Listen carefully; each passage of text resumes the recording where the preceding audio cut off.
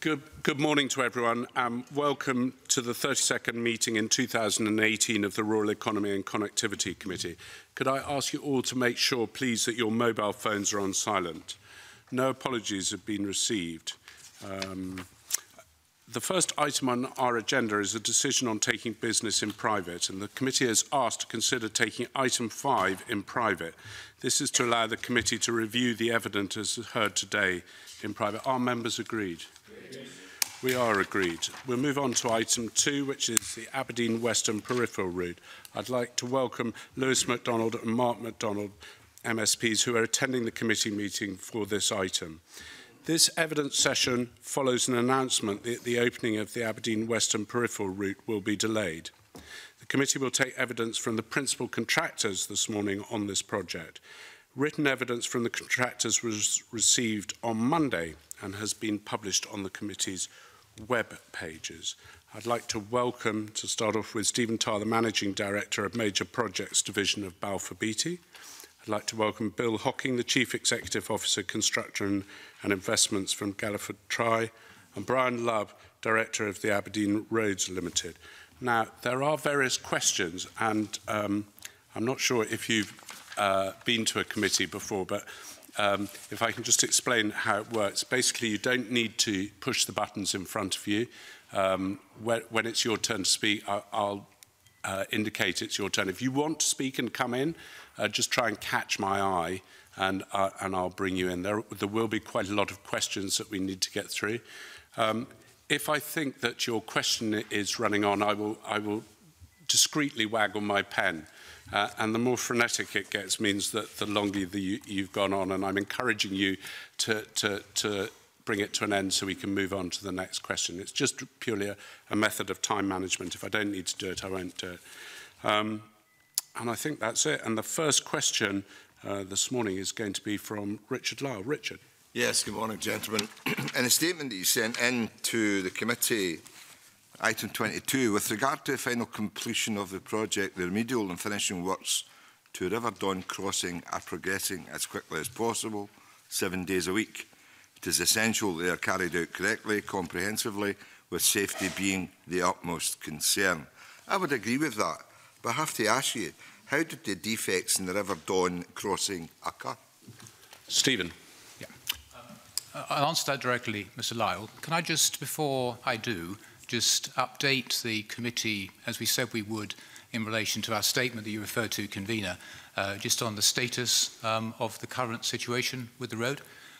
Within the last 24 hours, we can confirm that we have secured lender consent to the contract variation, which paves the way for the road between Stonehaven, Charleston and Cravestone to be opened to traffic next week. And we're working to complete the works at the Don Crossing, which I'll come back to, and we hope to open those works later this month. So that's just a quick update, Convener, on the status, as we said we would, to our opening statement. With respect to the Don Crossing, it's fair to say this has been an unexpected issue that arose for the first time in May. If I can just put it into context, we're talking about quite a complex structure. It's 300 metres long. It crosses the River Don. It has a surface area of about 5,000 square metres, the size of a typical football pitch. So we're talking about quite a significant structure. It is a post-tensioned structure. It is what's called a balanced cantilever form of construction, where you actually construct it incrementally up in the air by cantilevering out formwork on both sides, which balances it. So there are something like 75 segments that you cast to create the structure. And these segments are then post-tension. So there are longitudinal ducts that are cast in to the concrete structure, through which steel tendons are installed. Those tendons are then stressed and then grouted, and that's what gives the rigidity to the structure. Just again to put some context around the size of the bridge itself, This is 25 metres across. Each segment is about 3.5 metres long and about 3 metres high. You can actually stand up inside the structure. I'm 6 foot tall and I can stand up inside the structure. What became apparent when we had cast all the segments and we were about to start the stressing work, we found that when we first started stressing, there were some minor cracks that appeared on the underneath of the structure, of the deck, some minor cracking. When we observed that, we stopped the stressing operation to closely inspect it. Obviously, because you're high up, we needed then to get access, which we did. And that led to a series of investigations. We then de-stressed the bridge and involved our designer to assess what he thought had gone wrong and what the diagnosis for repair was to be. That led to some quite intensive investigations to ascertain the alignment of the ducts. I don't want to go on too long, Mr. Convener, because I can see you looking at me. But the picked up my pen yet. You're quite safe. So the alignment of these ducts through the structure is quite important.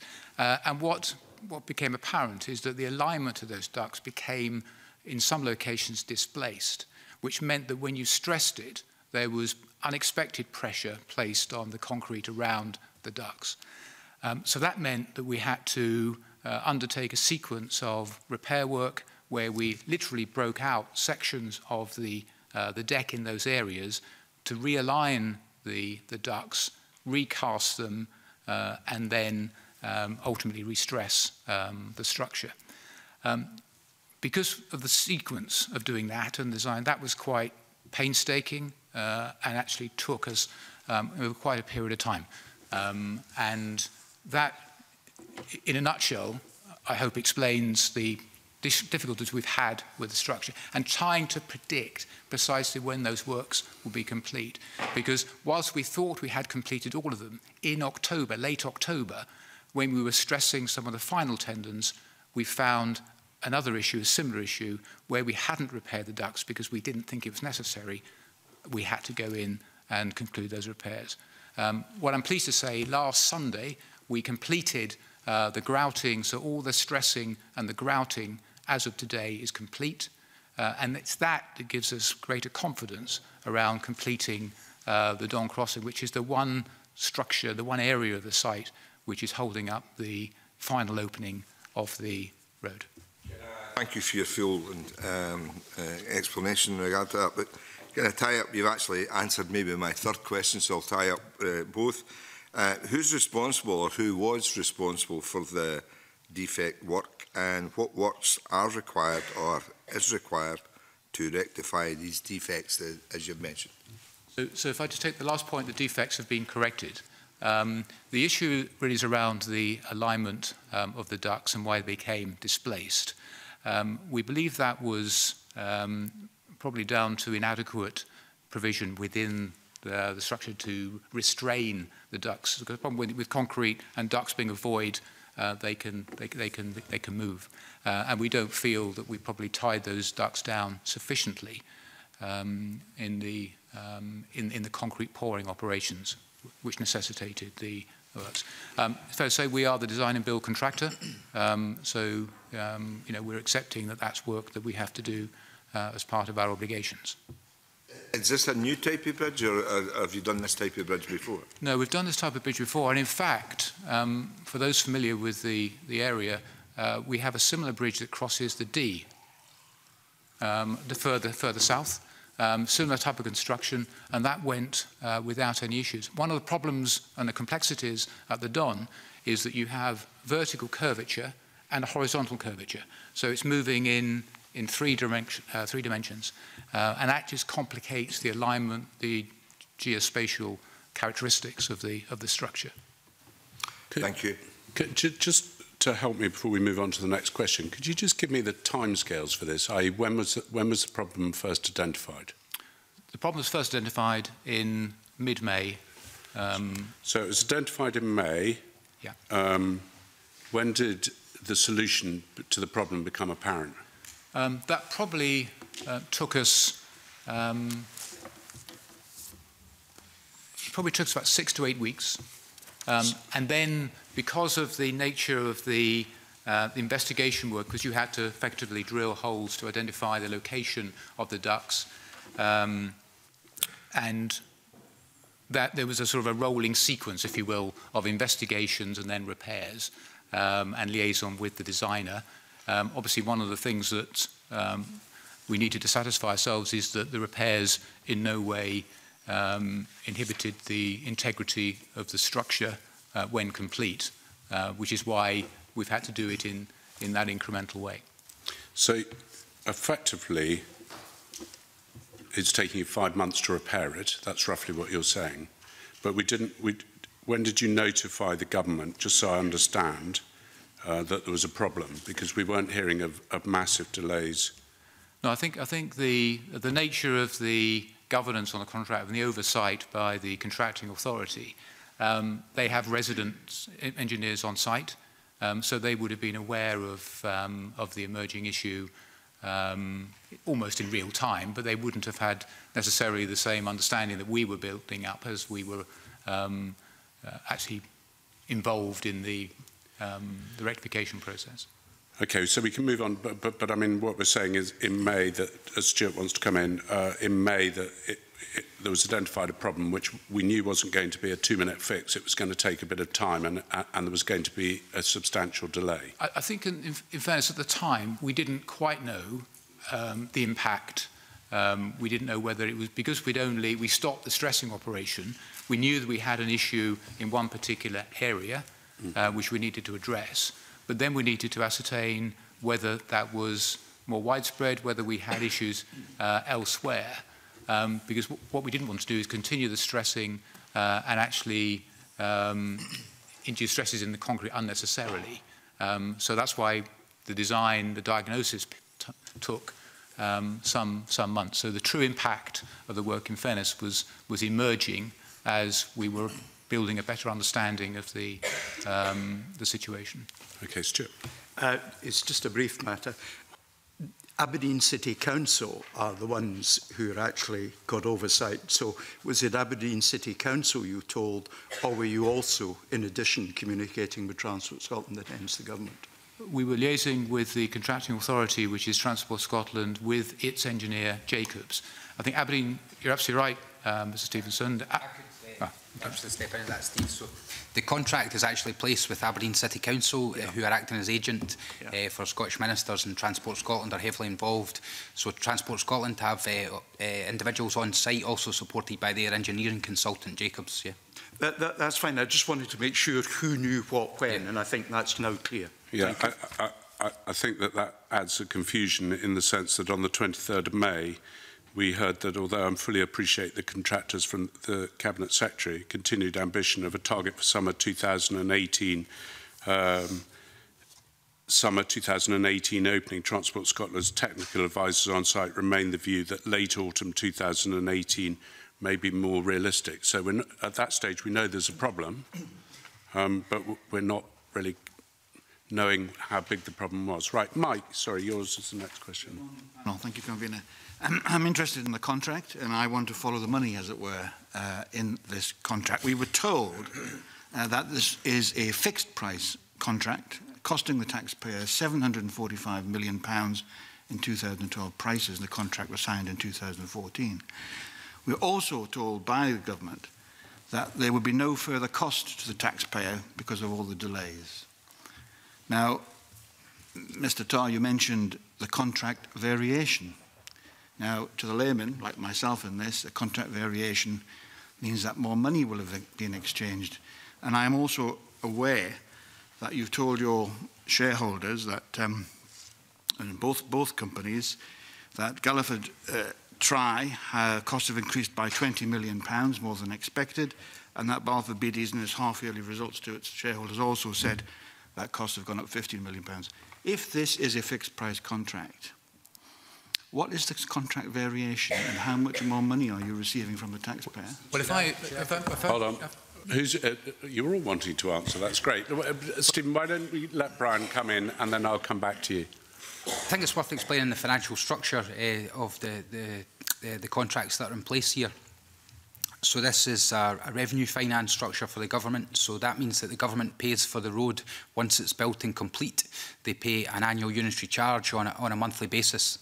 The government don't pay Aberdeen Roads Limited any money until the road sections of the roads is opened, and the road opens in 4 phases. 3 of those phases are open and money is flowing for those phases. So in respect of the variation, if the variation will come live next week, the section from Stonehaven up to Craibston and taking the southern leg into Charleston will come live, and the government will make payment of unitary charge for that element of the road, proportional to the section that's open. So the fixed price contract, so the government pays annually for the 30-year concession period.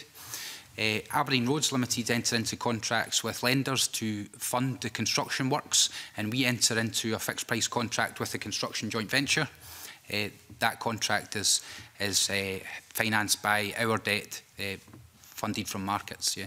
So I'm concentrating on the cost to the taxpayer, and we have been told by ministers to this committee that the cost to the taxpayer is £745 million fixed price to build this road. The point I'm trying to get at is, when you say the contract, I'm interested in this contract variation. The contract's been signed, fixed price, we all know what the situation is.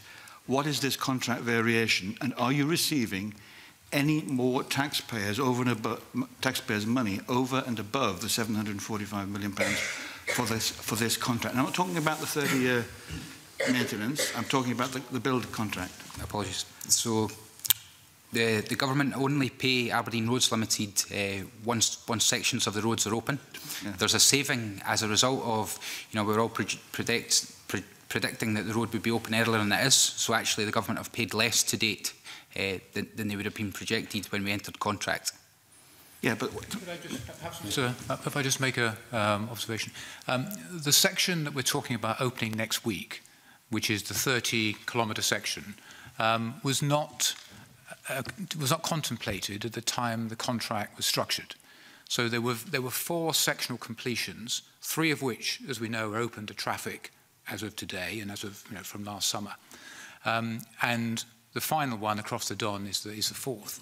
Effectively, what we're talking about here is a 5th sectional completion, termed PTU 2B in our written statement. And it's that required a legal change in order to bring that into effect. So it wasn't part of the original contract, and we had to negotiate with Transport Scotland the terms of that variation, because it essentially involved an earlier step up, as Brian was saying, in the unitary charge that wasn't originally contemplated. So that's what, when we talk about the variation, that's what we mean. I am with you. I understand entirely what you're saying. My question is, over and above the £745 million, I know it's only released as each section is open. No, there's no... So there's no more taxpayers' money going to your companies as a result of you opening the road early? No. Sorry. I'm going to just... So I fully understand that, because I'm not sure I do. The contract was £745 million, and that's for all the works on this thing. But you're saying that an extra bit was added in, and are you getting extra money for that? No, I think, if I can answer that, I think a subset has been added in, which means we get a proportion of the unitary charge a little earlier than we might otherwise have got it. That's what we're doing. Yes. Sorry, Mike. Yeah. So that we're all. I think I understand what's going on here, but I want to make sure that we all fully understand the situation. The road from Stonehaven to West Hill, Kingswells, basically, has been ready, apart from the final sign-off and police sign-off, etc. And it's been ready for traffic for 2 to 3 months. We know that. So it was part of the section which included the bridge over the Don as well. So that's why it hasn't been handed over, and you haven't had your money yet because of the bridge. So this contract variation is about the road from Stonehaven to West Hill, Kingswells. So you've had to have this contract variation so you could hand the road over to the government, and the government could pay its due to you for that road. So the government still owes you money for the bridge when you finish the bridge. So the point I was asking, and I think it's clear, is you've made it clear that there's no extra over and above the £745 million of taxpayers' money. So you're taking the loss yourselves. Is that correct? I think there may be a terminology confusion here. With regard to the variation, that proportion of the road which will open next week is just, we get paid a proportional unitary charge as a percentage of the whole charge. That's the variation. It's no secret that we face some significant challenges on this project. You know, very inclement weather, the worst weather since records began, the demise of Carillion, and some issues regarding utility diversions, delays to those diversions. So Mr. Matheson has mentioned in his statement that we have some commercial issues with Transport Scotland to discuss. That's not unusual for a project of this nature and size, and we will continue with those discussions. Is that what you? Is that the point of your question? My last and final question was going to be, now that you've confirmed that there's no extra money, I'm puzzled because, as I understand it, you've put in a claim to the Scottish Government for extra money. So that's what's puzzling me. If you're telling us that there's no extra money over and above the taxpayer contribution of £745 million for a fixed price contract, as a layman, I know what a fixed price contract is. Are you claiming more money over and above? I keep going back to the same question because it doesn't, what you're saying doesn't follow logically. I understand when you're saying there's no more money over and above the £745 million contract, but you've also put in a claim to the Scottish Government for more money. What is that? What is that? Right, so there's no change to the unitary charge over the 30 years. I think that's the first thing we need to get secured. The second thing is, yes, we have put forward a claim to Transport Scotland in respect of some of the issues that we faced in the project, where we believe the risk lies with Transport Scotland, and that is what we will be discussing with them. And those risks relate to relief events for weather and for delays in statutory utility diversions. Contract then. Sorry, Stuart, you want to come in and ask specifically about the claims, and I then want to go around and see if other people can get a few answers, and I'll come back to you. So Stuart, followed by Peter. I've dealt with a lot of contracts in my life, and I just want to understand the structure of the contract. I'm not asking you to open up the detail, because that's a commercially sensitive issue. Is it structured, as most contracts I've had to deal with of this character, that basically the works are described in a schedule, and that in any project, both sides of the contract will inevitably discover that there is a need for variation in the works described in the schedule? And is there a process whereby, if there are works that change in the schedule that are agreed between the parties, that there is a repricing associated with that change to that schedule of works? And I'm getting a nodding head from Bill Hawking, so I think that understanding that I would have from my experience is correct in this context. The next question is, have there been changes to the description of works? And I'd be astonished if the answer is no. I've never run a project where there haven't been changes to the schedule. There have been changes, have there? Yes, I can answer that, Bill. But yeah, there's been a number of sort of change orders and variations through the contract period, as you'd expect, and as you've outlined. I will say though that the value of those changes in the context of the project's been very modest. Yeah. And indeed, it's perfectly possible for these changes to reduce the price. It does, yeah, it can. Yeah. Have there been any that have done that? Yes, there's been changes both ways. Yeah. So there have been changes that have reduced the price, and there have been changes that increase the price. Now, the commercial discussions you're having with the government, are they related solely and in total to the changes to the schedule? Or are they on other matters and other parts of the contract? The claim is on other matters. Yeah. Right, okay. Are you able to open up what these other matters are for us to any extent that doesn't compromise your ongoing discussions, which I understand you would necessarily want to protect at this stage? Yeah, the claim... So yeah, go for it. Just picking up on something that Bill said earlier around, the issues that have frustrated the progress of the works. One of the most significant has been the early work with the utility providers. This contract is quite extreme in the number of utilities that crisscross the scheme. So there are something like 300 such utility paths that cross the scheme throughout its 58-kilometre length. And you'll understand that the diversion of those utilities in consort with the sequence of our works is quite a critical element to the efficient progress of the works. So the claim we have with the contracting authority, with Transport Scotland, actually stems from delays, underperformance in relation to those utility providers, whether that's electric, underground, overground communications, water, and so forth. And it's those delays that have disrupted the progress of the works, and those issues lie at the heart of our claim against Transport Scotland. I know others want to come in, so I'll make this my last little bit, Convener. So is the dispute, therefore, about how the contract allocates responsibility for the utilities diversions? Because I would have expected, but I haven't seen the contract, and of course it's a matter of negotiation, that it would be the responsibility of the contractor to obtain these permissions. Is the dispute around who actually carries the risk that's associated with the utility diversions? Because although the complexity might have not have been known at the front, and indeed you could not commit on the timetable that utility providers would work to, the contract ought to make clear who has the responsibility. Whose responsibility was it? I think the nature of the contract is, as has been characterised broadly, one that transfers significant risk to the private sector. With utilities are paid for by the public sector. And there are discussions with those utility companies that predate our involvement in the scheme.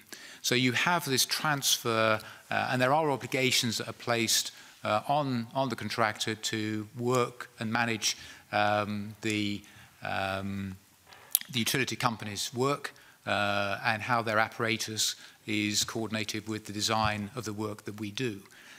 So you are getting into slightly finer points of risk allocation as to whether there are gaps for which others, in this case, Transport actually carries some liability. And it's those issues, Mr. Stevenson, that lie at the heart of our commercial claim.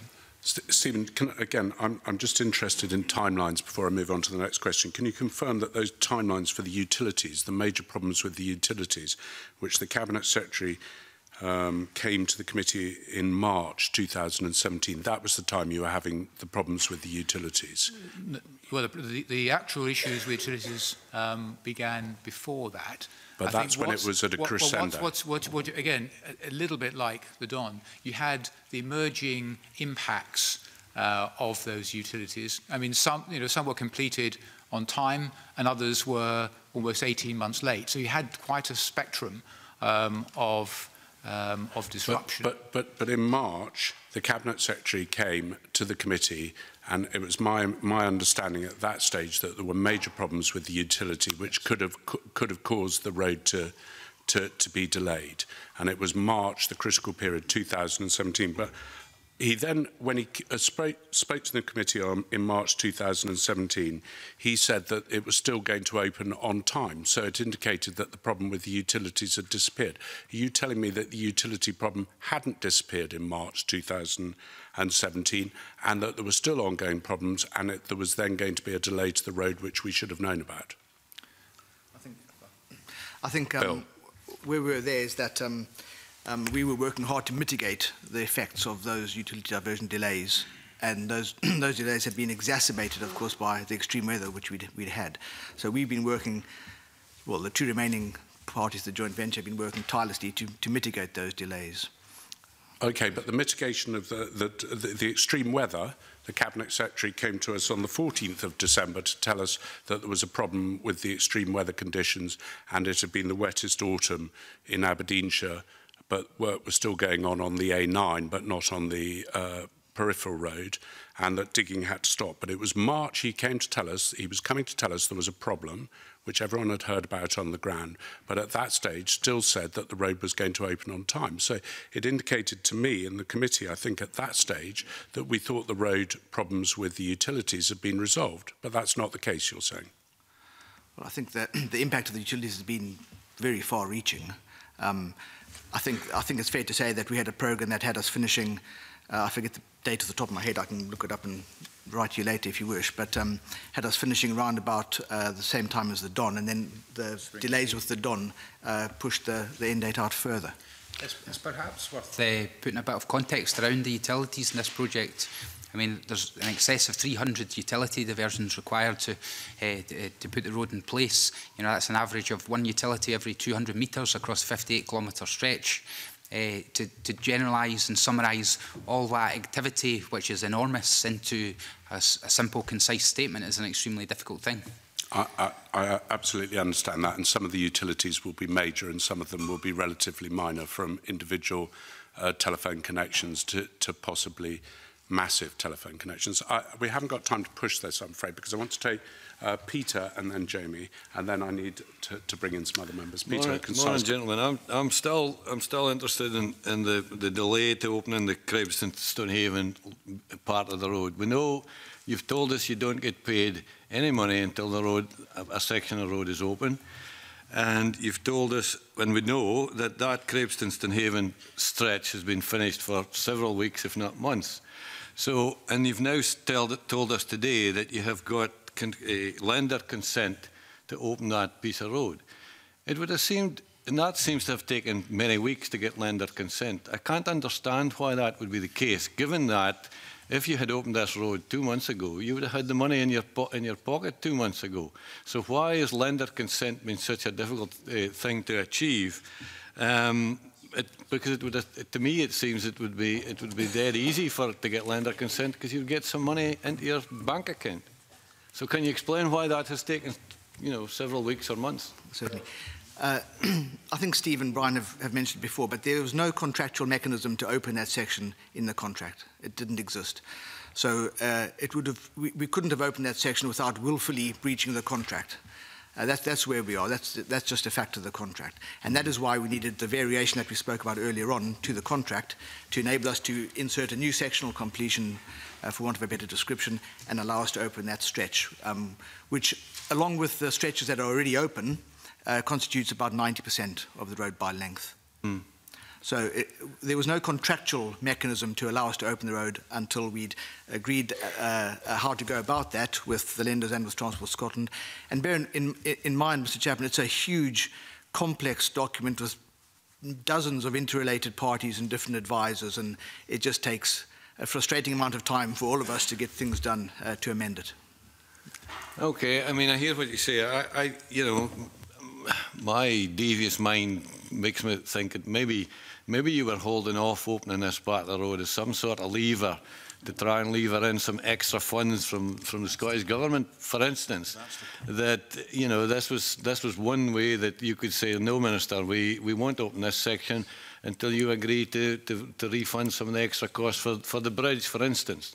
That is definitely not the case. We have a very strong vested interest in opening the road whenever we can. And the delays in opening the stretch that we will open next week have cost us 4 million, I'd guess, something, 4 million odd pounds. So we have a very strong interest in opening the road as soon as possible. Okay. On that, can I just ask? No, you can't. I'm sorry. No, Mr. Rumbles, there are other people on the committee, and I need to get round them. I will try and bring you in. Jamie, you were next, and Lewis is after. Thank you, Convener. Good morning, panel. I'm sorry to press you on the issue that Mr. Rumbles raised, but I think it's an important point. I'm still not 100% clear on this numbers situation. So can I refer separately to the two organisations represented? First, to Galliford Try, and I'm paraphrasing from the statement you made to investors a few weeks ago. You said that owing to increased complexity and weather delays and a result of higher than anticipated costs, your estimate of the final cost will have increased by £20 million. Can you be clear to the committee if it's your presumption that you will absorb that increase or whether Transport Scotland will. And then I'll move on to my question to Balfour Beatty, which is similar.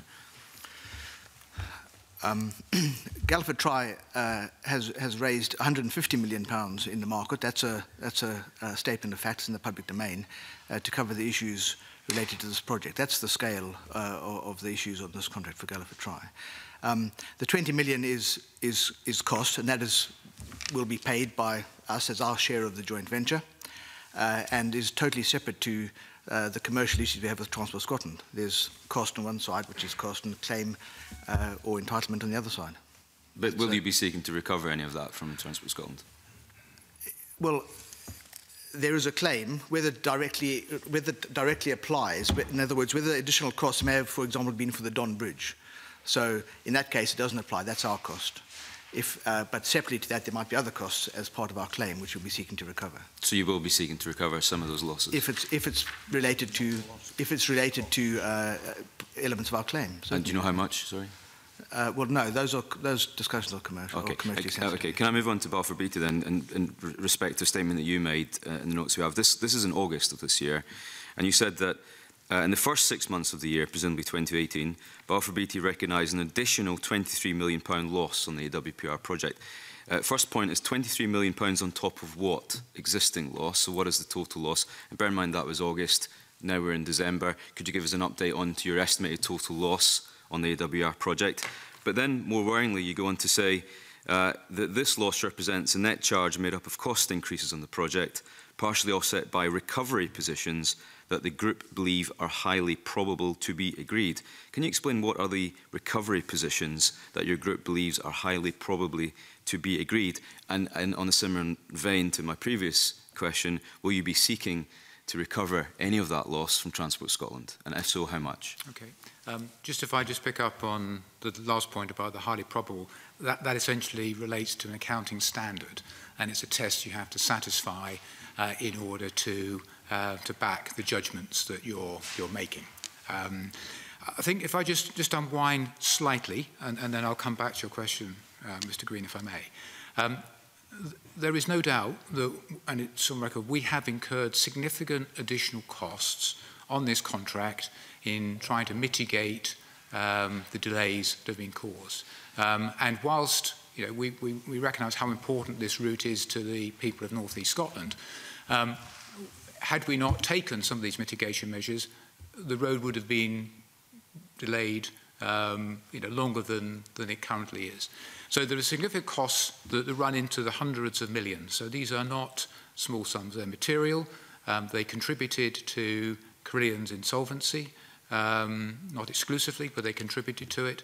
And it's placed an additional burden on Galliford Try and Balfour Beatty because of the joint and several obligations that we carry under the contract.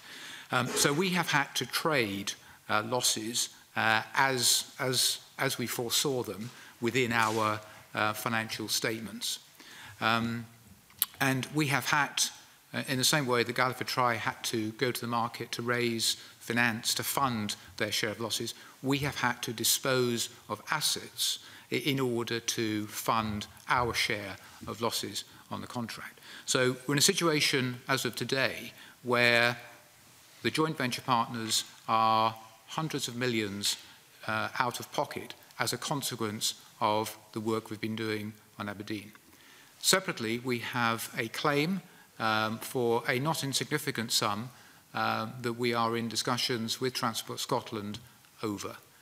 Those discussions are progressing in a consensual way to try to find a way of resolving the issues between us. And those discussions continue. And there are judgments that we make as to where we think those discussions will finally sit. And those are, you'll understand, those are judgments that are commercially sensitive. But that, I'm hoping that just contextualises. It does. But before you move on, and I appreciate your forthcomingness, and I appreciate the situation you're in, and the fact that you're, committed to get this road open as quickly as possible for the benefit of the people who use it, and I do appreciate that, and that is welcome. But this committee has a duty as well. You know, we were told that this project would cost £745 million. The panel is telling us that there are hundreds of millions of pounds worth of overruns, but it's entirely unclear where the liability for those overruns lie and how much of that will rest on the public purse. And it's a very simple question, and I don't think we have any further conclusion to the question, I'm afraid. No, and I don't, but regrettably, I don't think I can answer that question the way that you might like. All I can say is that it's a material, serious financial situation that we're in. There are some things that will be to our account. We carry risks, as we discussed earlier, under the contract. If we get those judgments wrong, that's to our account. Where there are legitimate risks that we believe are retained by the public sector, then the contract provides for how those issues are addressed through the contract, and there are various hierarchies of dealing with those issues. So we are in, I mean, it's uncertain for us at the moment because we don't know the outcome of the commercial discussions that we're in with Transport Scotland. So I can tell you it's not a very comfortable feeling on this side of the table. Lewis, could you like to comment? Sir, can you simply indicate whether your claim against Transport Scotland is in the tens of millions or the hundreds of millions? That's not something that I would want to answer here because of the commercial nature of the discussions that we're having. If I was to put to you that the total cost of the project is over £1 billion, you would accept that that's broadly correct? Yes, I think from what we've said, you could deduce that those are the areas of the cost. Thank you very much.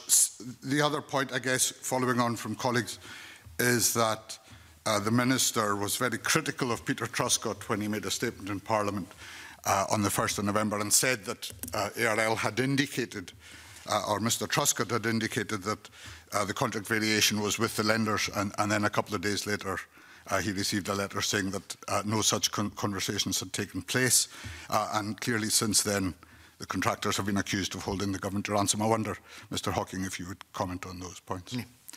Well, the first thing to say is that Peter Truscott is an honourable, decent man, and he spoke in good faith when he spoke to the Minister on the 29th, I forget the date now, 29th of October.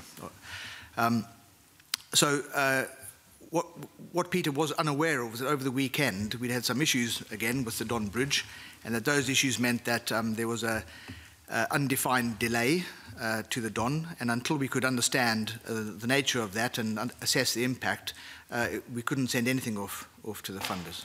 And so Peter, if I can just finish that, Peter then reported back to the joint venture, and as soon as we realised that that was the issue, we wrote to the Minister the same day, or the next day possibly, I can't remember, to set the record straight.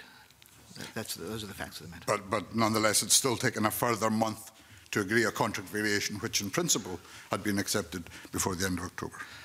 Well, it hadn't been accepted at the end of October.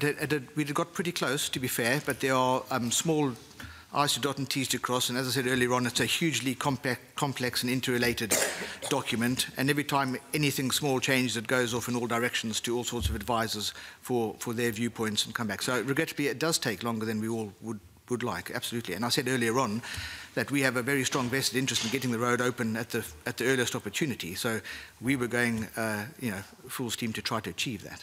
Can you indicate what concession the government made that enabled you to reach that agreement today? I don't think it was a concession. I think that, in fact, the government held firm on some of the issues that we wanted to insert regarding various mechanisms. I've got the dates here somewhere, on the 19th, on the 19th we received the Minister's final stance on the documents. On the 20th, our legal advisors reviewed the documents, and on a conference call at 8:30 on the 21st, we resolved to send the documents to the lenders. Okay, thank you very much. Just before I go on, Michael Matheson's comment that the contractors have not been entirely straight on this matter is completely untrue. You have been entirely straight. Absolutely. Peter spoke in good faith. Okay. Mark, you wanted to ask a question. Yeah, I just wanted to get a head around the timelines here. So the contract variation that has now been agreed was first discussed when? Was that October that was first discussed in terms of varying the contract to enable the section to be open? No, it's prior to that. I mean, it's worth saying the contract variation that is now sort of agreed and will be put into action following today, the lender's consent last night, was a concept proposed by the contractors. It was a variation, and that really came about following when the delays in the Don crossing manifested in the proper way back in sort of the summer this year. So the process, it's worth saying that it's a really complex set of contractual structure that's here. There's a huge number of parties. There's 3 shareholders in the ARL.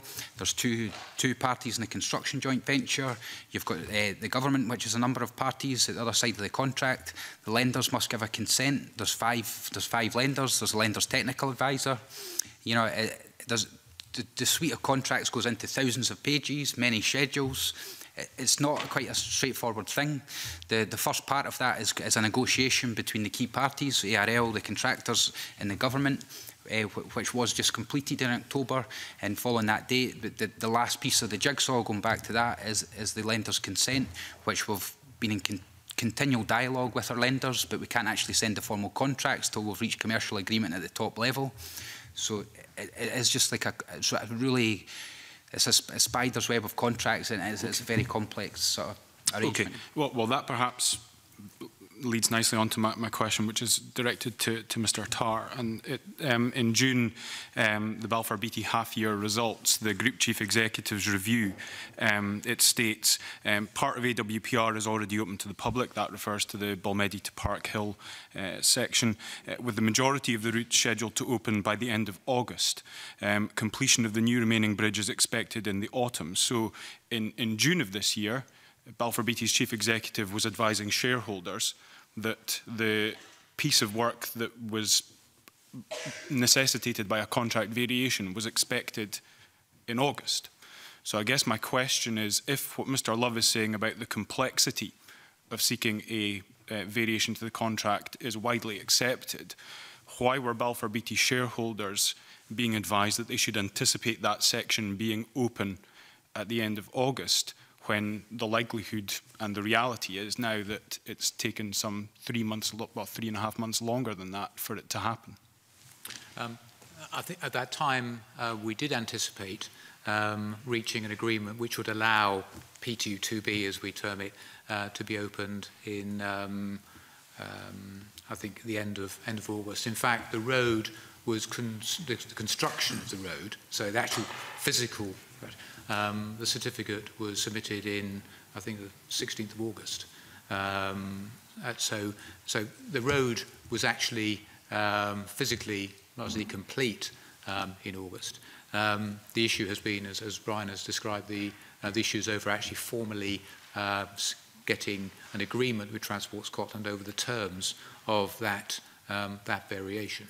And I think on the bridge, you know, we didn't know that we were going to have the further problems I described in October, which has served to push it from sort of a November completion, as we thought, into this month. So, and we're still, as I described earlier, pushing to try to get that finished by the end of this month. But you can understand that when those comments were reported, that led to, you know, expectation. Yeah. And do you regret that perhaps there hasn't been better expectation management, in particular highlighting what the issues are that the project has faced, because that has led, I think, to unhelpful speculation and suggestions around major problems with the Don Bridge, which I don't think have been successfully countered by yourselves in terms of your responses prior to today.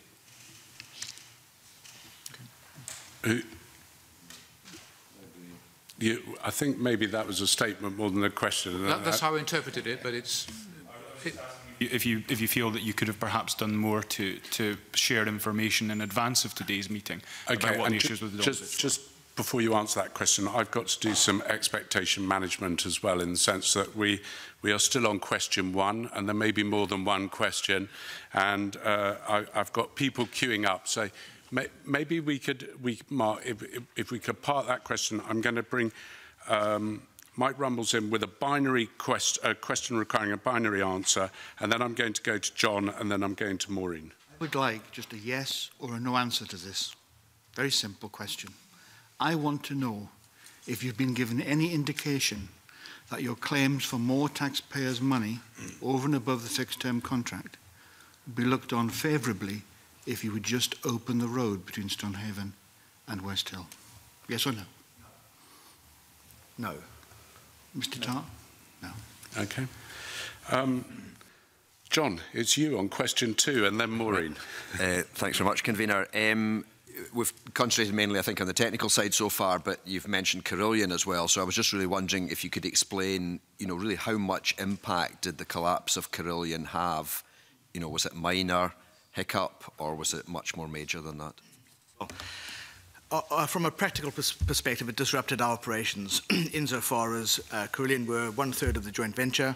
They obviously provided 1/3 of the working capital to finance the joint venture, and broadly they provided 1/3 of the staff.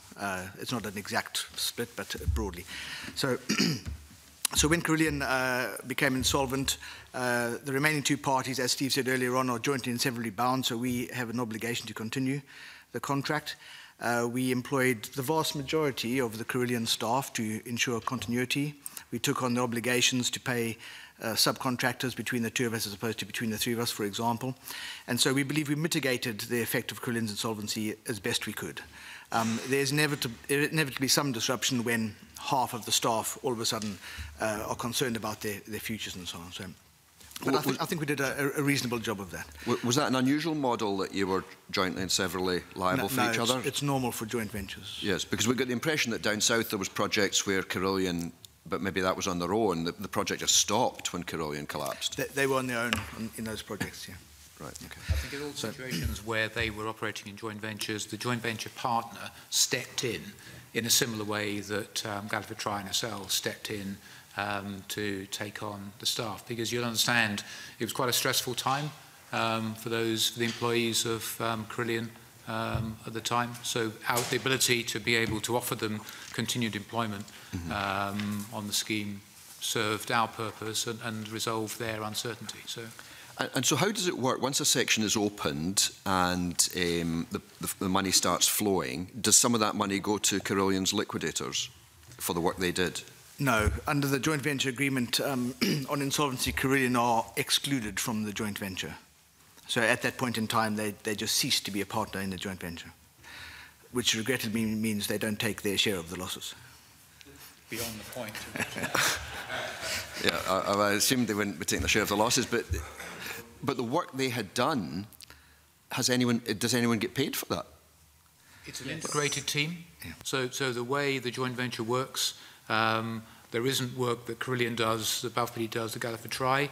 It's one team delivering the whole of the works, and you have a financial interest in the outcome of the project. So your interest is a financial percentage interest in the outcome of the contract. That's how the model works.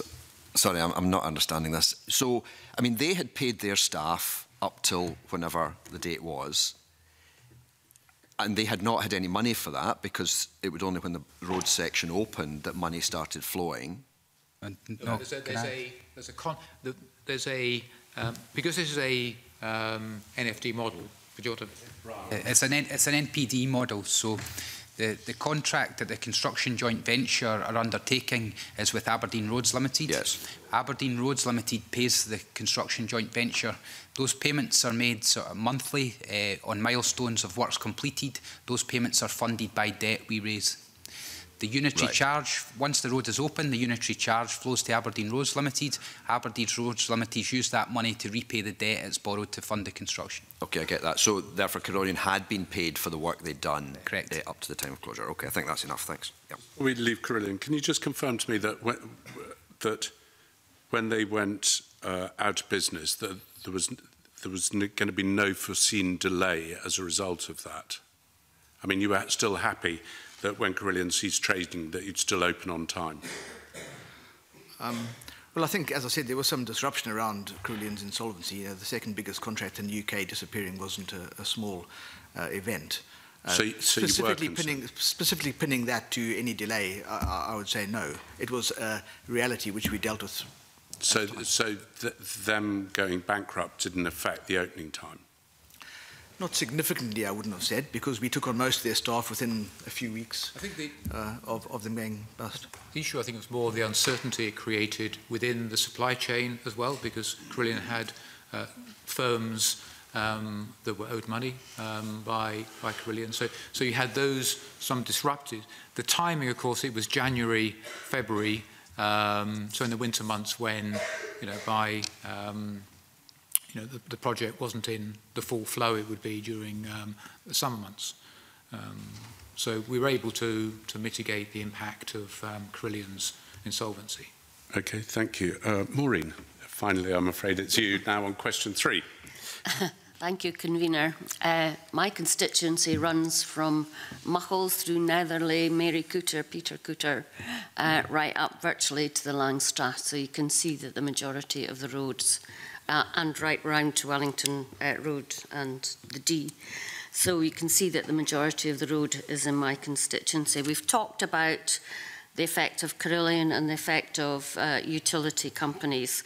Can I turn to Stormfrank? Because obviously on the D there was widespread flooding around where the bridge is, and there's continued concern of residents of Peter Cooter about how the bridge and the foundations and everything have affected and are going to affect the river flow in the future. So did Stormfrank make you revisit any of the drainage around the works on the AWPR? Not that I'm aware of, no. The bridge over the D would have been designed for a 100-year storm event, and the foundation was set well back from the river banks.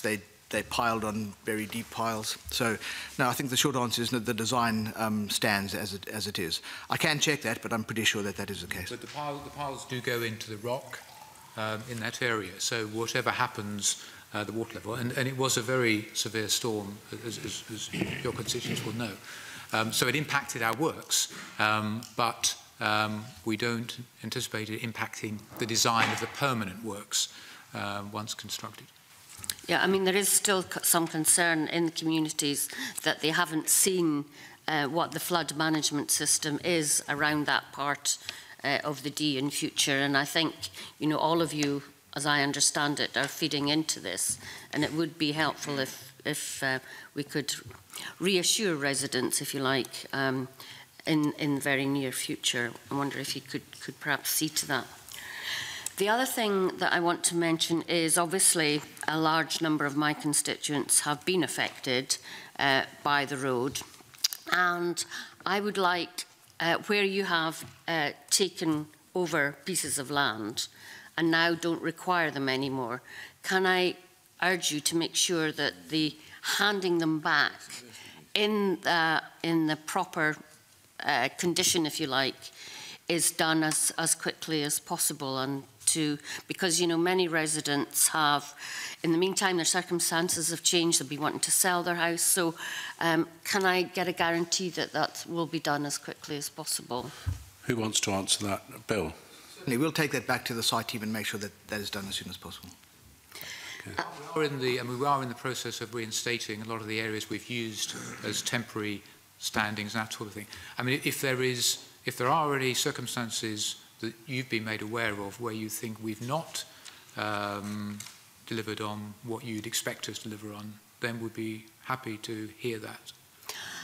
I mean, you will know that I have written to you on umpteen occasions, and I have to say that I have really had a very good response in terms of that, and where I have raised issues on behalf of constituents. But there is this thing about, once the whole road is open, there's a thing about a year and a day if you've got any claims, isn't there? So if anybody's affected by noise or something that wasn't foreseen or something, you can have a claim in, you can put a claim in a year, and up to a year and a day after the road is open. Is that correct? Sorry, I think I may be able to help slightly on that. I think that's a compensation claim which is dealt with by Transport Scotland. I don't think it's dealt with by the contractor.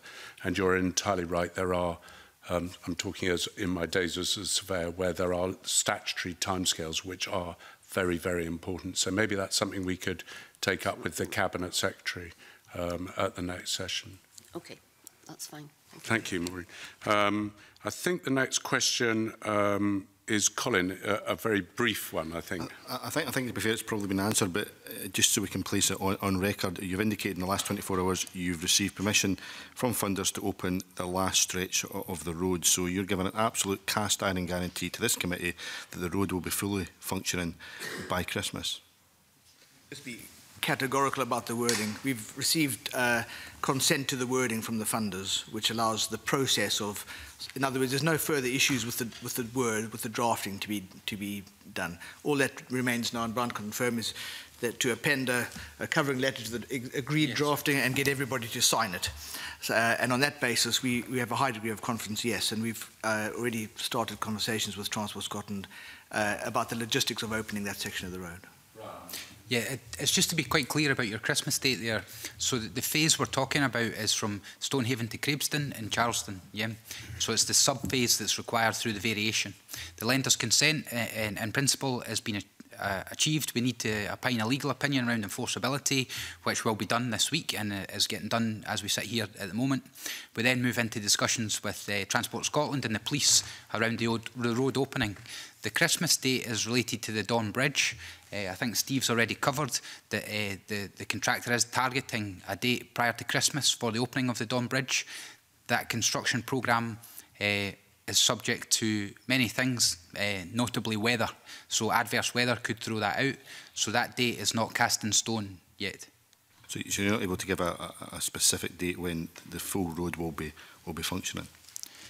Well, what you're saying is a section from Stonehaven to Crabeston and Charleston by the end of next week. And then we're targeting before Christmas for the Don Bridge and the rest of the road. That's from Crabeston to Govel. As Brian said, the final parts of that bridge construction are weather susceptible, so it may be impacted by weather. And just briefly, you've indicated in previous questioning you've not received anything at all from the Scottish Government to open part of the road next week. So what exactly were your meetings with ministers all about? What did you discuss if you've not actually received anything to open that part of the road next week? I don't understand. That's what we've been discussing, is opening that road, part of that road next week. Sorry? I don't understand the question. Well, you've indicated in response to what Mike Rumbles asked that you've not received anything at all from the government effectively to open that part of the road next week. So you've had discussions with Scottish Government ministers. What were those discussions specifically about then if you've not received anything from the Scottish Government? My interpretation of Mr Rumbles' question was that had we received any favourable view of our claim on the back of opening the road, and the answer to that was no. On the back of opening the section of the road, we will start to get the unitary charge that Brian mentioned earlier on. So that proportion of the road that is open, we will start to be paid next week. As soon as the road is open, we'll start to get paid for that section of the road. Okay. Okay. Jamie, I think yours is the next question. Thank you, Convener. Can I just quickly check, Mr Love, does Aberdeen Roads Limited currently have or plan to issue any claims against the Scottish Government? So the way the claim structure works under the contracts is we have the lead contract with the government, we have the subcontract with the construction joint venture. The claim is sort of what's referred to as a common ground claim. So the claim comes from the construction joint venture through Aberdeen Roads onto the government. It's all wrapped up in one claim process. And so the claims that the two other organisations represented will go through your organisation? Yes, that's correct. So it's fair to say that all three members of the panel this morning will have a claim against the Scottish Government? Technically, the claim against the Scottish Government is from Aberdeen Roads Limited. The construction joint venture have that claim against Aberdeen Roads Limited, but the way the contracts work, it's called a common ground claim, equivalent project relief, and it's wrapped up in one process. Right, okay. And for commercial reasons, we don't know the value of those claims at the moment, but we can only estimate, given the conversation we just had, that it's somewhere between 10 and, goodness knows, £300 million. How would you characterise your relationship with the Scottish Government at the moment? The relationship with the Scottish Government has been professional throughout the process. I mean, I was involved in the project through bid phase and through the construction phase, and you know, there's no secret there's been some challenges and there's been some frank exchange of views, as you'd expect. Both parties have protected as far as they can their commercial positions, but the relationship dialogue has continued throughout, and it's remained professional throughout. So professional is helpful, but you know, we have a Transport Minister who's made some quite serious comments in the public domain about some of the stakeholders represented at the table here. There are some potential legal cases in terms of recovery of costs or overruns coming down the pipeline. The project is delayed by an undefined period of time and over budget by an undefined period of money. Professional is one word to describe it, but realistically, you know, how much comfort should the public take in your ability to have an ongoing 30-year management and maintenance relationship with the Scottish Government, given the state of affairs at the moment? I would say in response to that, Mr. Green, that the remaining two parties of the joint venture have diligently and professionally and honourably executed the project under very, very difficult circumstances which we've described. And next week, we will hand over 37 odd kilometres of road to the people of the North East. All the feedback we've had so far on those stretches that have been opened is that it's a very good quality and that people are delighted with the impact it has on their journey times and reliability and so on. So we are actually proud of what we've achieved in the face of such adversity. And I know that there's some difficulty about it, but I would like to thank all the women and men, almost 15,000 of them actually, that worked on the AWPR over the last few years for their tenacity and resilience in getting this job finished. And that's very welcome, and I think that's probably shared by many of us at the end of the day. The people on the ground are delivering the project, and those employment opportunities equally are welcome. But we have the Transport Minister coming in to present to the committee shortly after you leave. And quite frankly, when questions have been asked of this project in the Chamber, the blame has been put fairly and squarely on the three gentlemen in front of us today. What would you say to the Transport Minister, given the opportunity in that respect? Well, we can't speak for Mr. Matheson or his predecessor. All we would say is that I would echo Brian's comment that our exchanges with the government and with Transport Scotland have been professional. Yes, they've been robust at times, but they've been professional. That's what I have to say. Thank you. Okay. Sorry, I think that's probably a good comment to end that on, because Stuart's got a question and then Mike, and then we've got a question from Peter and one more. So, Stuart. It's just to confirm that the overruns in constructing are a matter for the people sitting at the bottom. The claims relate solely to utilities. Yes, but it's, the two are inextricably linked, because the issues with utilities have led to delays and disruption to the execution of the works. But just to be clear, that if this is just an arbitrary choice, laying a kilometre of tarmac cost you 20% more than you had put in your original budget, that's for you to pay for.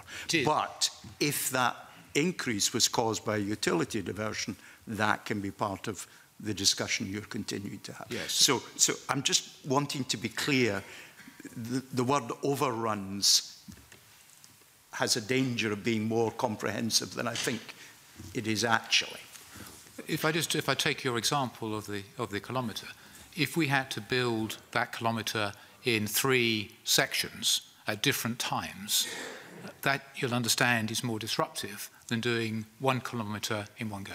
And I think that probably characterises some of the issues that we are trying to resolve with Transport Scotland. But it is solely about utility. The only thing that, the only claim we have is related to the utilities and our ability to demonstrate the consequential impacts of that, and not those things for which we carry and retain responsibility. Thank you. Okay. Mike and then Peter.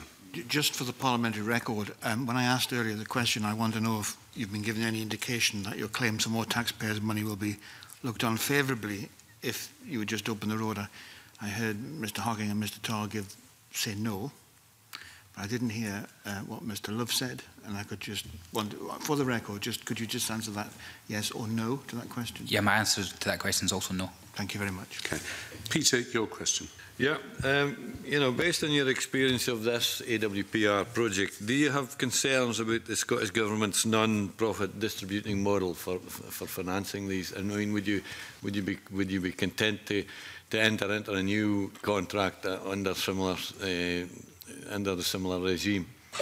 Okay, Phil, because you were smiling so profusely at that, it's going to be you that's going to answer that first.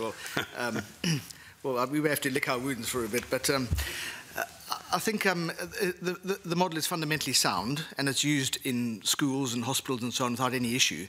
And I think that's because there are smaller, more defined, more manageable projects. And there's nothing to say that that's not the correct model for this type of scheme. I would personally, it's my personal view, say that the risk-reward balance is out of kilter. That's what I'd say. The model itself works, provided the risk-reward balance is balanced. So basically what you're saying, that too much of the risk falls on your shoulders rather than the Scottish Government's shoulders. Is that what you mean? Well, it's up to every contractor to decide what amount of risk they're prepared to stomach. So I'm not laying the blame anywhere. I'm saying that the contractors went into the contract willingly, no one forced them to sign it. But I personally think that it's that the risk-reward balance is wrong, and so simplistically put, to bid another scheme like this, I personally would be much more risk-averse, which would mean that the likelihood is I wouldn't win the project in the first place.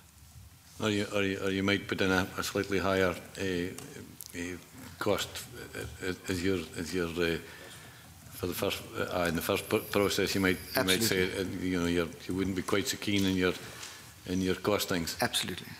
Just one final thing before. I mean, there's still remedial works to be carried out. Let's hope the road opens before Christmas, but there will still be remedial works to carry out. And one of the main ones that I get regularly brought up by the farmers along the route is drainage works.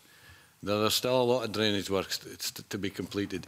I mean, can my farmer friends have confidence that you will be around for long enough to make sure that all these drainage issues are sorted? Yes, I can.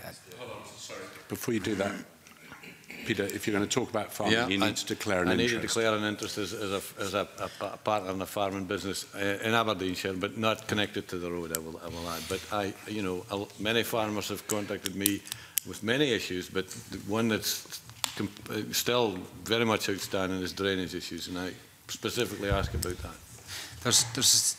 So the projected December date we're working to now is for the main highway, the main road section to open.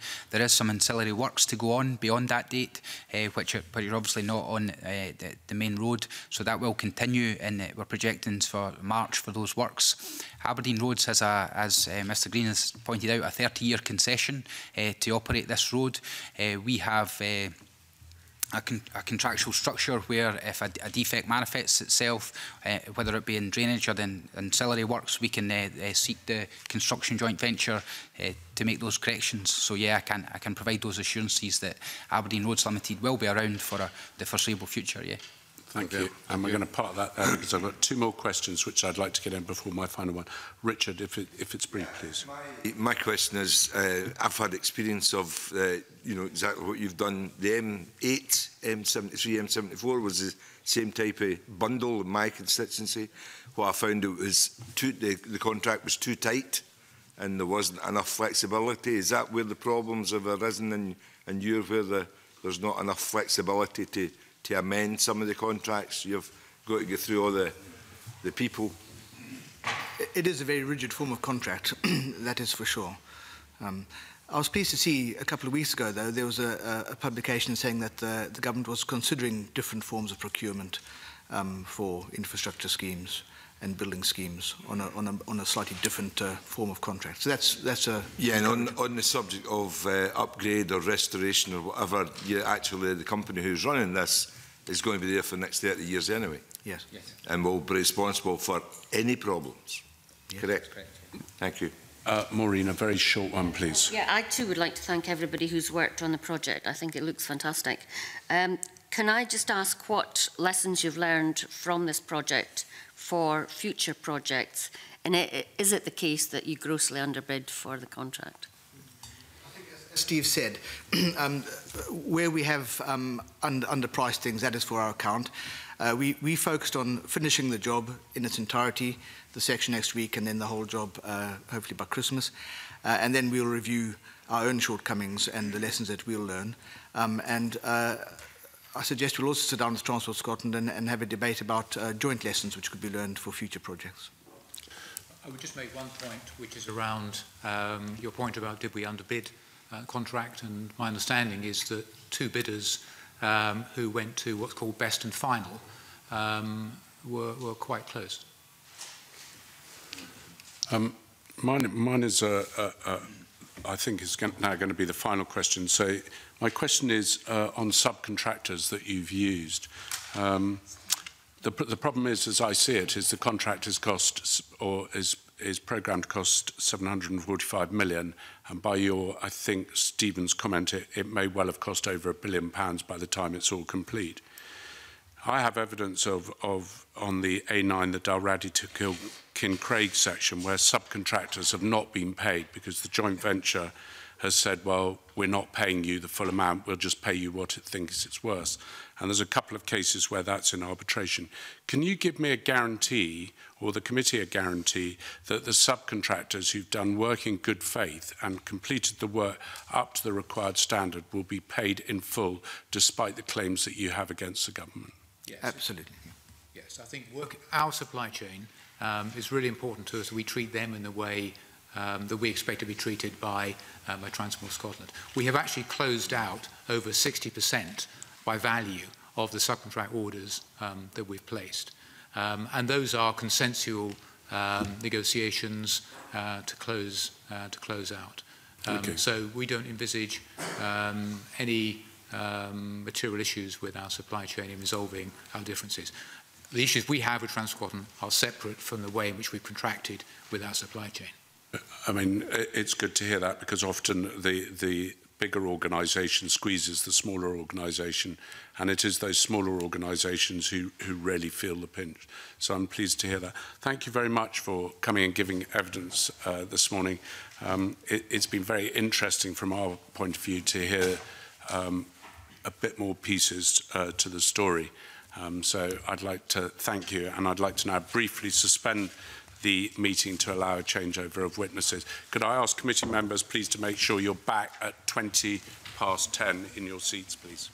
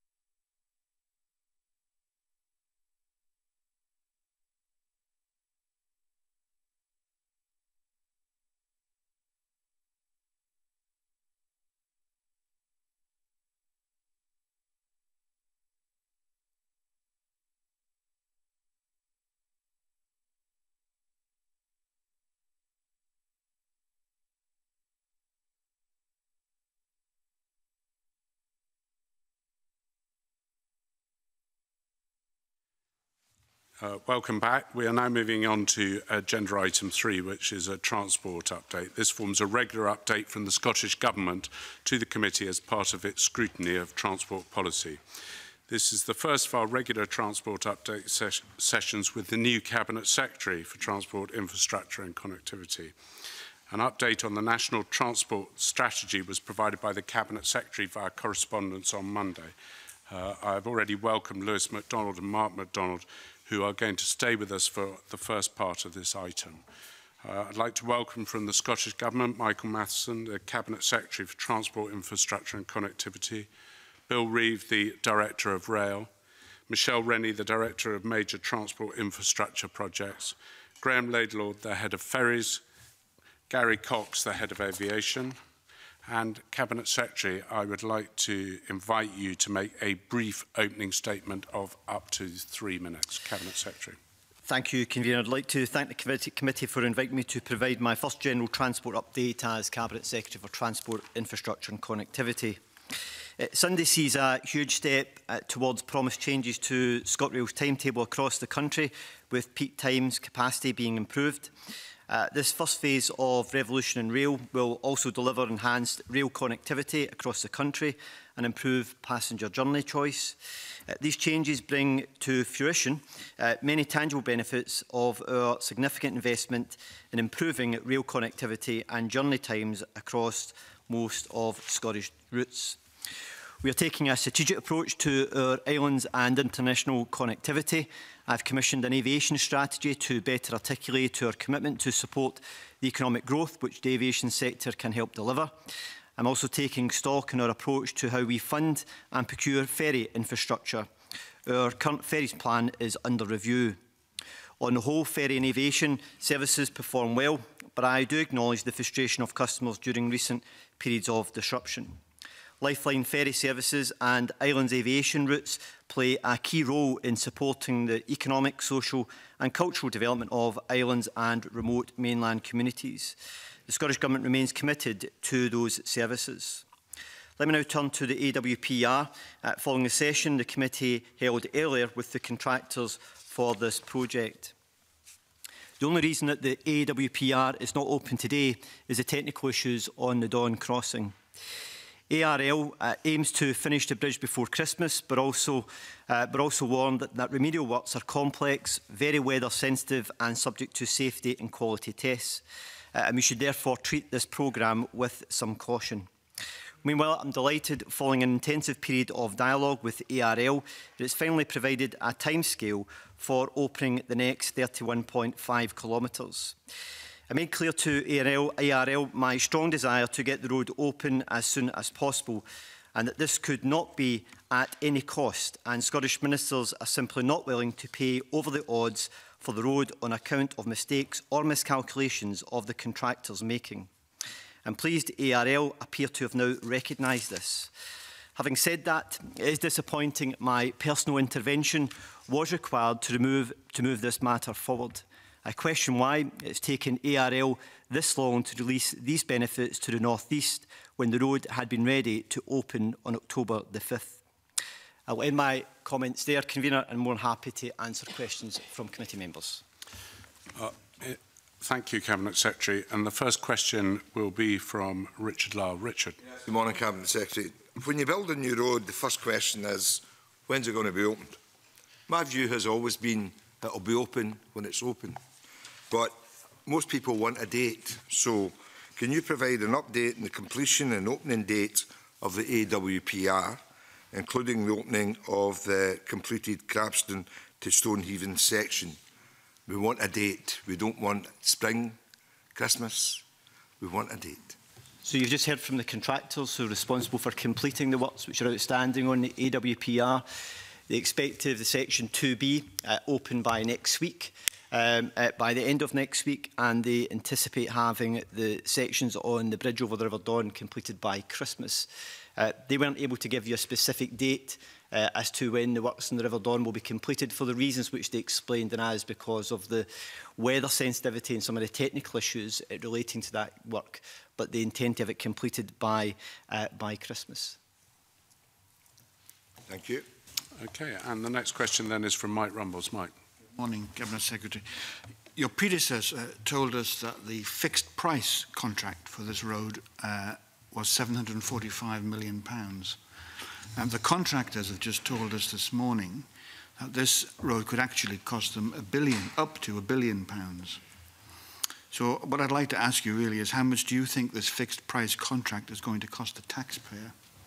Well, as it's set out in the contract as it stands at the present moment, any claim over and above that would have to be substantiated and demonstrated for any additional payments to be made. But as it stands at the present moment, it will be within the costs that's set out in the contract. Mm-hmm. Okay, thanks for that, Cabinet Secretary. Yes, they talked about their claims that are going to come forward to you, because just looking at their, I mean, they claim commercial confidentiality, of course, but looking at their published losses to their shareholders, at least 35 million, that's in the public domain, over the road. That's what they are claiming. Can you give us an indication?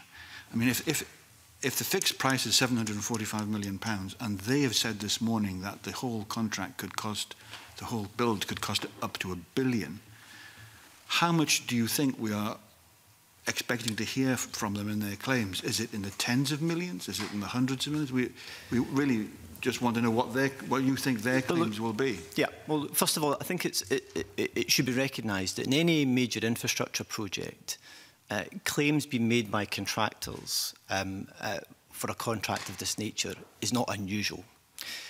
The issue that's then required is for the contractors then to substantiate their claim, to demonstrate the evidence that there's a legitimate additional cost that they have incurred. There's a process for that to be taken forward through a facilitated dialogue to address these issues. It's then the responsibility of the contractors to produce the evidence to substantiate any additional claim. Any claim being settled will have to be dependent upon the evidence which they're able to submit.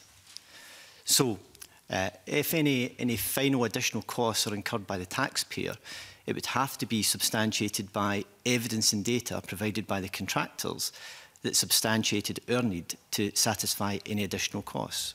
Have they put any claims in up till now for this money? So what they have done is that they have they've indicated that they have incurred additional costs, and that forms part of their claim. They've already been involved in a facilitated dialogue, which is part of the contract in dealing with these issues.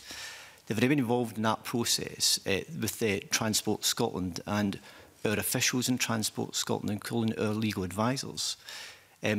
What they haven't been able to do is to produce the data and the evidence to substantiate that claim as yet. What I'm trying to get at is really, I mean, I understand you couldn't possibly give us the exact figure, but I think people, you know, part of the committee's job is to press you on spending taxpayers' money. We need to give an indication. We need to understand really how much taxpayers' money do you think this road is going to cost us? Well, within the fixed price contract, any additional costs over that will be dependent upon the evidence that's presented by the contractors. But so they have submitted claims to you. I'm trying to get out from you. What they haven't been able to do is submit data to support those claims sufficiently. So, if you're asking me what will that end figure be, it is dependent upon the evidence that they're able to present and whether it's sufficient. Let me change my question then. Could you tell me whether it's in the area of tens of millions or 100 that they already submitted claims to you? I'm not going to give you a figure because they're commercially confidential. Plus, at the same time, any claim that they may state they have isn't necessarily one we would say, well, that's just acceptable. That's how much we're prepared to pay. Who would adjudicate between the two of you? Sorry? Who would adjudicate on the claim between their claim and you as the client? So there is a facilitated discussion process. It's undertaken through an independent person that's appointed to manage those discussions. They've actually been ongoing. It could be, ultimately, it would be the courts that would determine these matters as well. So it could be through a legal process if the facilitated discussion is not able to resolve them. But from my perspective, from a taxpayer's point of view, any additional claim has to be substantiated and there has to be data to support any such claim. The taxpayer can't be in a position where it simply accepts a claim that's lodged by contractors on the basis of what they think they've incurred of additional costs. Now, I'm not saying that they may not have a claim. What I'm saying is that to do so, they need to be able to substantiate it and produce the evidence to demonstrate it. And I think from the taxpayer's point of view, that's extremely important. So the onus is on them to make sure that they can substantiate any claim. There's a process in the contract to consider these matters. If it can't be dealt with through that process, it may be a process that then has to be dealt with through the courts. I'm not going to give you a figure because this is a matter that could ultimately end up in the courts. But the onus is on the contractors to substantiate any claim which they have. My final question on this then really is, assuming it doesn't go to the courts, because obviously the courts can take an awful long time, so assume that this facilitated discussion reaches an amicable solution, when will the committee be able to find out how much this road has cost the taxpayer? That's dependent upon the contractors being able to substantiate their claim.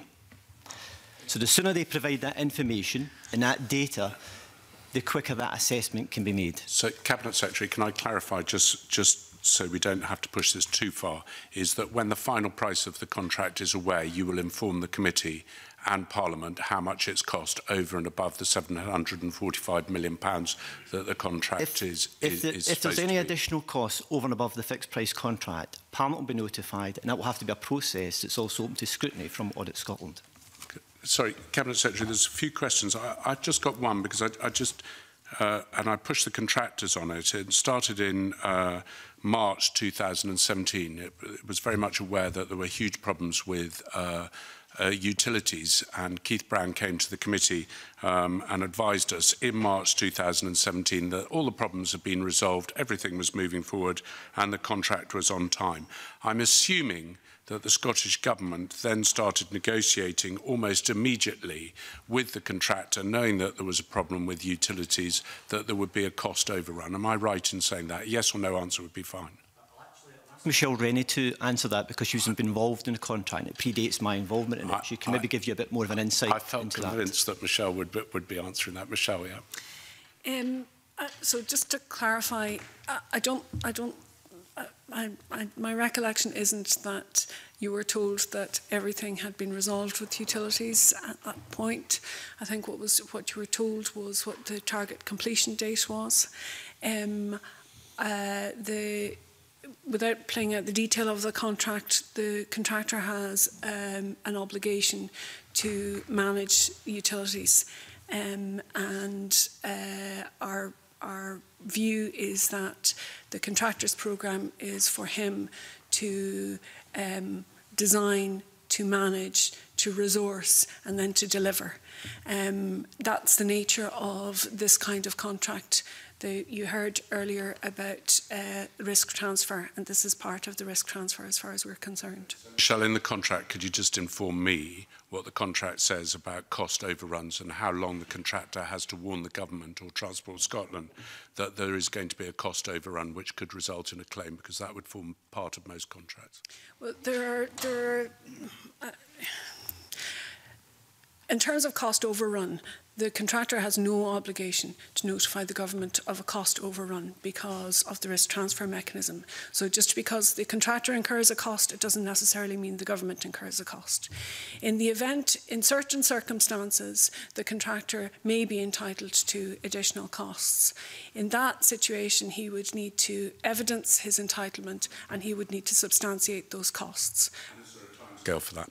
There is a timescale, yeah. And what is that timescale? I can't tell you off the top of my head what it is, but there is a prescribed timescale where they need to notify that they have that there is a claim of that nature. So my question is if the problem was identified in March 2017, which was when it was identified, we are now somewhat later than that. We're in December 2018. Surely the contractor would have had to identify what the problem was and notify Transport Scotland of the outline of the claim with it as laid out in the contract. That's correct. The notify contractor, we have been. It's been some time since we've been notified. So when can I push you for a date? Well, I can write to you and let you know what the date is. Well, it would be very helpful, because we were told earlier this year that there would be no cost overrun, and I believe that the contractor must have informed you under the contract that there would be a cost overrun by the time we were given that evidence. The contractor has identified that he has a claim. The fact that there is a claim does not mean that there's a cost overrun to the government. Michelle, you and I both understand that, but if there is a claim, that there is a likelihood that claim will have to be considered. Whether it's rejected or not is not for either side to prejudge. But I think we'll leave it there, and I'll move on to Jamie Green, then Stuart Stevenson. Thank you, Convener. Good morning, panel. I'm quite perplexed, Cabinet Secretary, by the stance that you and the government are taking on this. What you've just said to the committee is that if there is a claim by the contractors, what is important to the taxpayer is that this claim is substantiated by data and evidence, and that the onus is on the contractors to provide that. Wouldn't you agree, actually, that what is important to the taxpayer is that they shouldn't be having to foot the bill for cost overruns to the project? And the onus is not on the contractor, but the onus is on you and the Scottish Government to ensure that the Scottish taxpayer is not having to foot the bill for the overruns, which could run into the hundreds of millions of pounds, as we've just heard. I must confess, I'm quite surprised at your question. Because a contractor has said that they have a claim, you appear to be taking the view that the Scottish Government should just accept that, and it's our responsibility. They seem very confident in their claim. That's the evidence we took this morning. Well, they may be, and they're entitled to be confident about it as well. I'm confident about our position as well, in acting in taxpayers' interests. If a contractor says that they have a claim, then there's a legitimate process for them to go through in order to deal with that claim. That process will then determine whether there's an entitlement from that. The onus is on the contractor to demonstrate that. What I'm not going to do is simply say, from the taxpayer's point of view, we accept your claim. We'll settle your claim on the basis of what you've lodged with us without the necessary evidence and data to support that. You think that's going to wash with someone like Audit Scotland or this committee if there's additional costs with it? So I'm very clear with the contractors is that if they have additional cost overruns which they believe have a claim on, they have to substantiate it.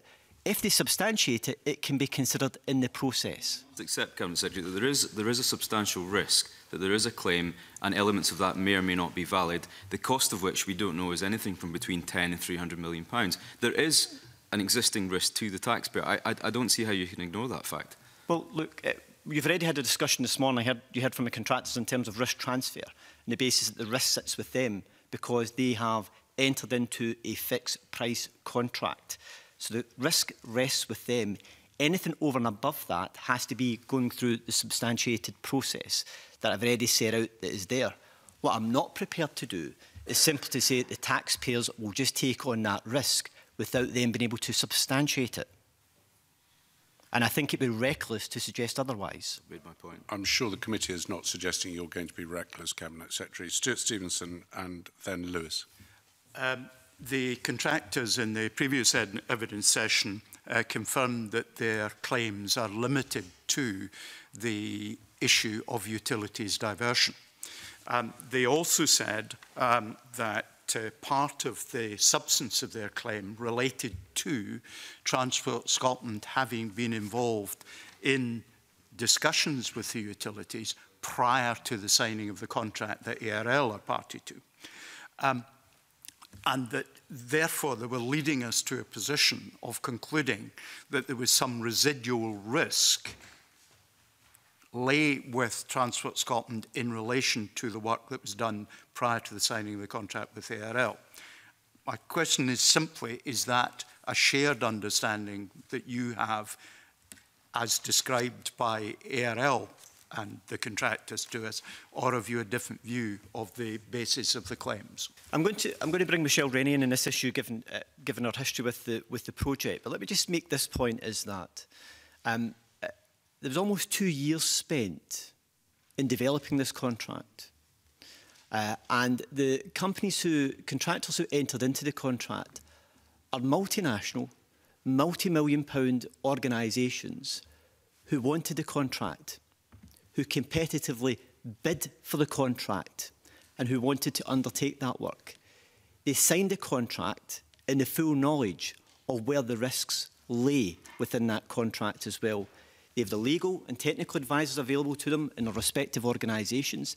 This is not a new process to them. It's a process that's been used in other major construction projects, including on roads and also in building facilities such as schools and hospitals. So it's not a new process to them, but they went into it with their eyes wide open and with all of the knowledge of previous contracts. But I'll ask Michelle Rennie to maybe just give you some more detail about the utilities element of it and some of the risks associated with that. Thank you, Minister. I think it's important to just give you a little bit of background. So, as the Minister says, what we're doing here is not new. It's not new in privately financed projects, it's not new in NPD projects, and actually it's not new in design and build projects for Transport Scotland. How we have treated utilities here is exactly the same as we treat utilities across all of our projects. Projects which Morrisons and Balfour Beatty have been involved in and have successfully delivered across Scotland for a number of years. Throughout the bidding process, there's a period of competitive dialogue. In order for utility companies to be ready, some of them need longer lead times than others, depending on the nature of the utility. We engage with those utility companies very early in the design of the scheme so that we know what utilities we're likely to encounter and know what challenges that we're going to face. We also continue that involvement right through the tendering, the dialogue process, and we make that process transparent to contractors. In fact, we create a situation where we are happy to facilitate meetings with utility companies and the contractors so that they can better understand the nature of the risks that they're taking on. Because any utility diversion is inextricably linked with the contractor's programme, it's very important that that's well understood. And we want to ensure that any bids that we get in for these projects are robust and that everybody understands what the risk transfer mechanism is.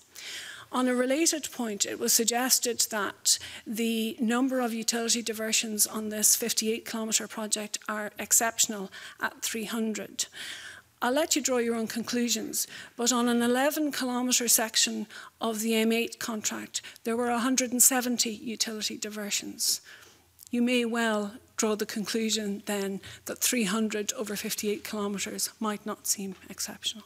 But just to finally close up, there were some diversions here, I think, related, or at least potential diversions related to things like gas pipelines that perhaps would not have applied to the M8. There are some complexities that are quite specific to this environment. Every project brings its own bespoke complexities, if you like. But the nature of the diversions and the utilities protections and the like here weren't any different to those that we would have had on other projects, other recent projects in Scotland that some of these contractors will have been involved in. So it's not unusual in that respect. Just to clarify that then, just before we move on to the next question, so I understand it, is that before the contract was awarded in 2014, Transport Scotland would have been in contact with those utilities which may have been affected by this project and would have warned them of potential timescales with the road opening in 2018. Is that correct? That's correct, and we will have made those communications clear to the contractor, and in the contract document we will have given them the information that we've had from the utility companies at that point. So there would be every expectation by the contractor that some dialogue had been had with the utilities and they were aware of the project and prepared to move on with it within the timescales that the government had set. There'll be every expectation from the contractor that the utilities are aware of the project, and there is every opportunity for the contractor to also meet with the utilities and discuss their own programmes with them. Okay, that's interesting. Lewis.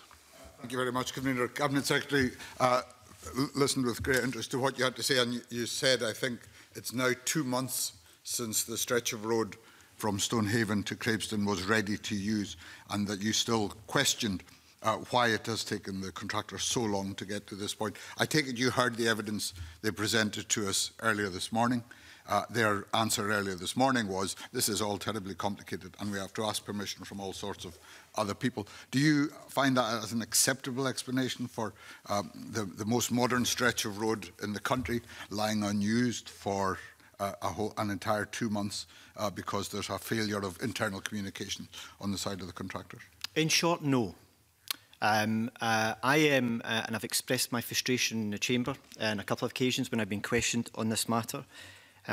Just to put this in some context, when I discussed the matter with Peter Truscott, who's the Chief Executive of Galliford Try, on the 29th of October, he informed me that the contract variation, which had been worked on for several weeks, and it was between the lawyers of the different parties, was with their lenders. And as I pointed out in my statement to the Chamber, with less than 24 hours having passed from that conversation, I get a letter telling me that's not the case. Despite that apparently Peter Truscott, who is the Chief Executive of Galliford Try, telling me that it was with their lenders. And then we get into a situation where it appeared to be that they weren't able to make progress with the matter of a contract variation with the lenders, which is why I then asked for a meeting with ARL, which took place on the Thursday of that week, which was the 7th of November, where the Chief Executive of Balfour Beatty and the other representatives for ARL attended that meeting to try and identify what was the barrier in them being able to share this then with their lenders. They identified a few issues which they believed that could be potential barriers with their lenders. I asked my officials to take those issues away to see if they could be addressed. A new contract variation was presented to them on the 12th of November, which is a Monday following that. So that's within 2 working days for them. And it was then with them and the lawyers to then agree to that contract variation. What I can tell you happened in that intervening period is that, and I noticed that they were saying that the contract variation agreement for the lenders was agreed on the 21st of November. They sought to try and renegotiate the contract variation, which I was not prepared to do, because what had been put to them I thought was perfectly reasonable and addressed the concerns that they'd previously raised with me. That was the final offer, and that had been made clear to them. It was then for them to progress the matter with their lenders, which then subsequently did, which has resulted in their announcement today that they intend to open the section. It can be opened by the end of next week. And is it your view that that change of heart by the contractors after the 21st of November was simply a recognition that there was not to be any financial benefit to them from maintaining their position that they'd held up to that point? I suspect that the penny had dropped. I wasn't prepared to get into a situation where they were seeking to try and use the negotiations to open Phase 2B that can be opened with their wider claim. They are 2 entirely separate issues, and I wasn't prepared to be held to ransom by companies on how they wanted to negotiate this process. My view is that they'd taken a misguided commercial approach to dealing with the claim alongside that of Phase 2B, and I wasn't prepared to accept that and allow the taxpayer to be exposed to that type of risk. And I suspect they eventually realised that I wasn't prepared to move in that matter. The evidence the contractors gave this morning was that they recognised that there was no link, or they asserted there was no link between the agreement to open 2B and any commercial benefit that they may. I heard that evidence, and from the discussions I had with ARL, including the Chief Executive of Balfour Beatty, I quickly came to the conclusion that they wanted both issues to be dealt with in parallel. And are you now confident, finally, that the legal signing of the contract variation will now occur in the next few days? Well, they've given us assurances. That will be the case. You heard the assurances they gave to the committee as well in that matter.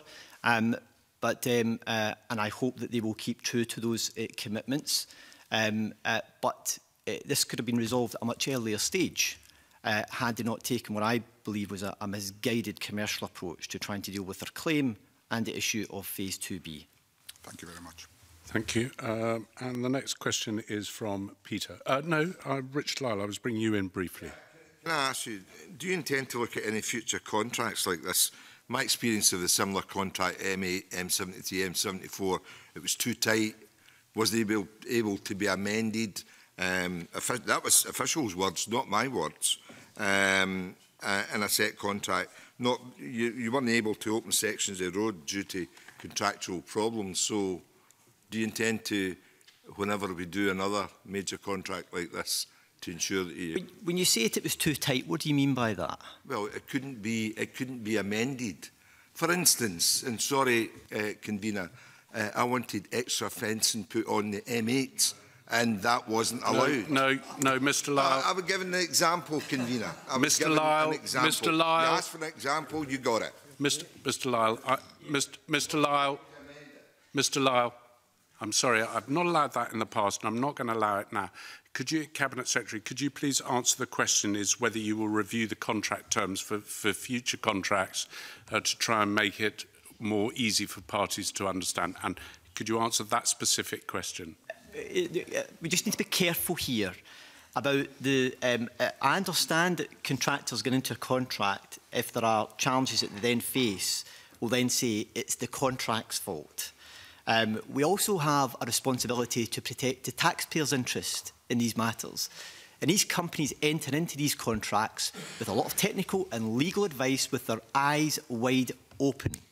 So, any review of contracts that take place, and like any major infrastructure project, you would always look back on how it's been carried out. So, for example, we saw from the Queensferry Crossing Audit Scotland's report on that how it was a very effective contract and it was managed as well. You always look back on major infrastructure projects. Are there lessons to be learned? But if the intention is that these types of contract should be made easier for contractors to simply lodge a claim against the government and make it easier for them to get additional payments from the government, the answer is no. And we can leave it there. Mr. Lyle's had his answer. Peter, could you go on with the next question, please? Yeah. Good morning, Cabinet Secretary. In terms of your responsibility and the Scottish Government's responsibility, we've discussed the extra costs. I don't want you to go into that. But what other issues, what other outstanding issues are still to be resolved as regards this AWPR road to allow it to open? I mean, some of my thoughts are around the Queensferry Crossing, for instance, been open for some considerable time, but are still snagging issues going on. So what issues are you thinking that are still there to be resolved as far as the AWPR is concerned? Well, clearly the remedial work they have to carry out in the bridge over the River Don is the most outstanding of those.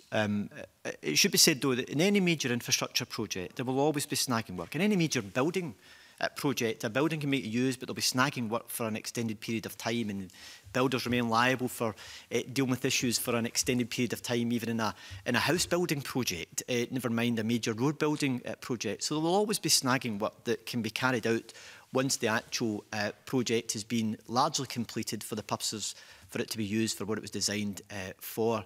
An AWPR will be no different with that. However, the way in which this contract is taken forward is that ARL are responsible for the maintenance of the road as well for the next 30 years. So they'll be responsible for any snagging issues. I heard your point around drainage matters. For some farmers, that's a matter that ARL should be taken forward if there are issues of concern that need to be addressed. And issues of maintenance in the future will fall to them as well, given the nature of this contract. So the most outstanding issue is clearly the technical issues over the bridge over the River Don. Well, I thank you for that answer, and it does give those alongside the route of the road some confidence that concerns that may not come to light for a considerable time, drainage being one of them, will be addressed. So I thank you for that. Mark, you wanted to cross a question. Yes, one of the issues, I raised this with you, Cabinet Secretary, at your statement, was that if the section to Crabeston opened prior to the Don Crossing being finished, if traffic wants to connect further on north using the AWPR, they would need to divert off through the Dice Industrial Estates and potentially the village itself. And you said that work was underway to ensure that appropriate traffic management was in place to reduce disruption. Given that we've now got a date for the opening of that section and there will be a lag before the full route is complete, can you advise, is that work completed, and when will that work be notified, and will it be yourselves who notify, or will it be the responsibility of the local authority, so that businesses and residents can have some reassurance? Okay. And I do recall the point that you raised during the course of my statement. I'll bring Michelle Rennie and she can give you a bit more technical detail around the plans. What I was very clear about during the course of my involvement was to make sure that should any contract variation be agreed to, that we are ready to move as quickly as possible. So Transport Scotland have advanced their plans to make sure that as soon as we have a date as to when that road can open, that we have the arrangements in place for that to take place. And that means the additional works that have to be put in place to manage traffic in the area that you made reference to, including with Police Scotland as well. So we get the sign-off, and I'll ask Michelle maybe to give you a bit more detail around some of the technical plans. I'm delighted if you want to give an overview, if you want to write specifically to the member and the committee to explain what you're doing in detail. I'm happy to receive that at a later date. Michelle. Okay, so I'm happy to do that, Convener, but it's maybe just worth saying that, as the Cabinet Secretary's mentioned, we've been undertaking some work for a period of time to understand what the impact of opening this section of road would be on the surrounding communities. And we've done that work as a collaborative piece of work between our own technical advisors, both local authorities and the contractor. So we understand what that is. The traffic management associated with the rerouting the traffic will be a collaborative piece of work between all of those organisations, because everybody understands best what the impact is on their own network, and all the signage and everything has been agreed. So there's a plan in place, and it's just to be implemented now, and hopefully it'll be for just a short period until such time as the Dawn Crossing is opened. I mean, obviously the run-up to Christmas is a busy time, and the Craveston route, the Craveston Junction feeds to Aberdeen Airport. So on top of that increased flow to the airport around Christmas time, there will also be the traffic that is then connecting north. So have you had conversations with Aberdeen Airport as well to ensure that they can take whatever steps necessary to notify travellers and make appropriate arrangements for people who are going to be going to the airport around Christmas time? We will put out whatever notifications are required, and we'll do so in conjunction with Traffic Scotland and the local authorities. But I'll write to you in detail. If you could write to the committee, and we'll make sure it's passed on, because I think that's relevant to all of us. I think that is all the questions on that, and we're going to move on to the next question on the next subject, which is from the Deputy Convener, Gail Ross. Gail. Thank you, Convener. Good morning, panel. Good morning, Cabinet Secretary. We're going from one road to two other roads now. The A9 dualling, which is 80 miles between Perth and Inverness at a cost of £3 billion by 2025, and the A96, which is 86 miles between Aberdeen and Inverness, also at a cost of £3 billion by 2030. Could you give us an update on both of these projects, please? Okay. You're right in terms of the dualling of the A9 is the biggest infrastructure project that's been undertaken in Scotland. It's a £3 billion project which will dual between Perth and Inverness. It's due to be completed by 2025, and the programme remains on target to achieve that. The first part of the dualling has already taken place, which was the section which was from Kincraig to Dalradi, which opened in September of this year, and the construction contract for the second section to be dualled is the Luncarty and Burnham, which was awarded on the 21st of September to Balfour Beatty, who will be undertaking that work. They are also undertaking some preparatory work around constructing temporary access roads, access work areas, and ground works offices, which will be the site offices, which will be carried out between now and early next year, alongside some of the design work which has been taken forward.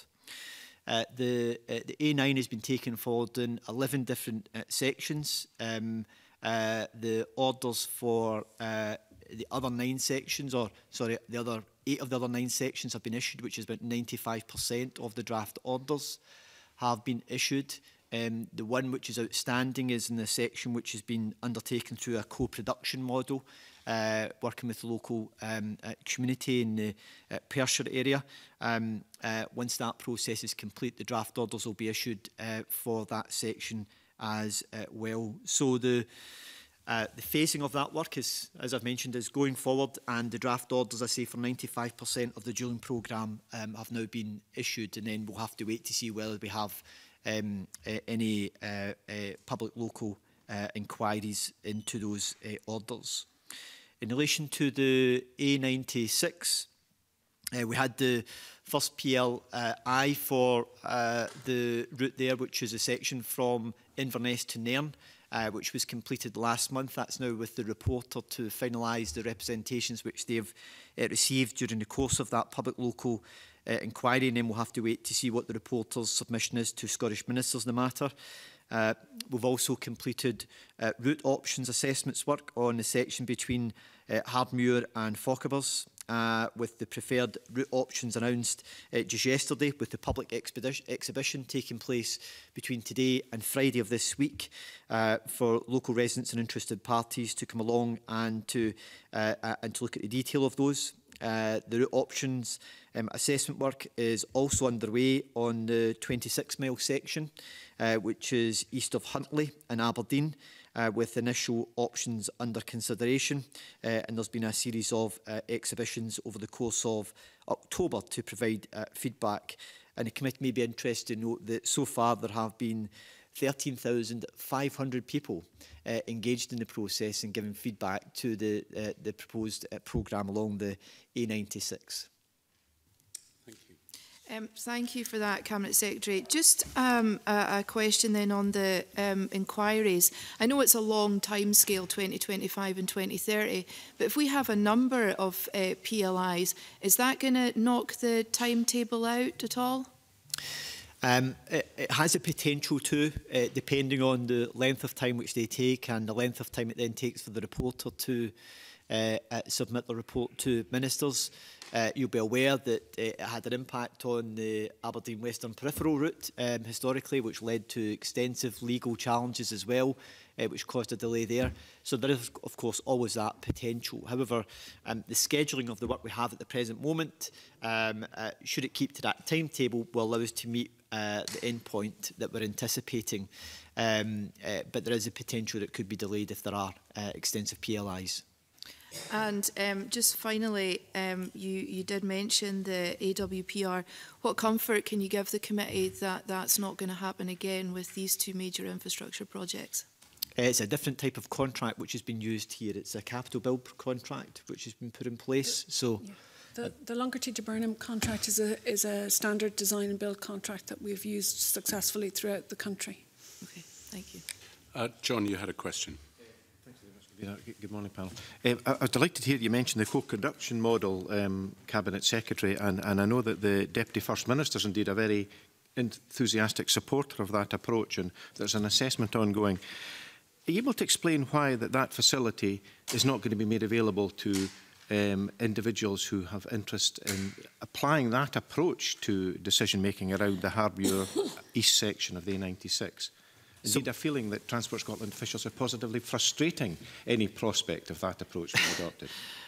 I would hope that's not the case. The reality is that this is the first time this co-production model has been used in this way. So it's been a learning process for Transport Scotland and also for the community who have been involved in the process. And we want to evaluate that and look at it as well.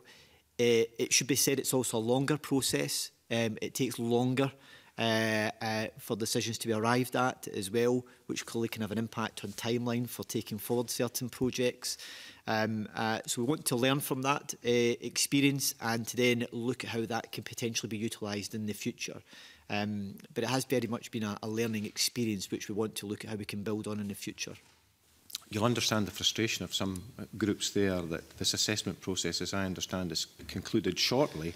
Yet decisions may already be taken on preferred options without the opportunity for the communities to have engaged in that process.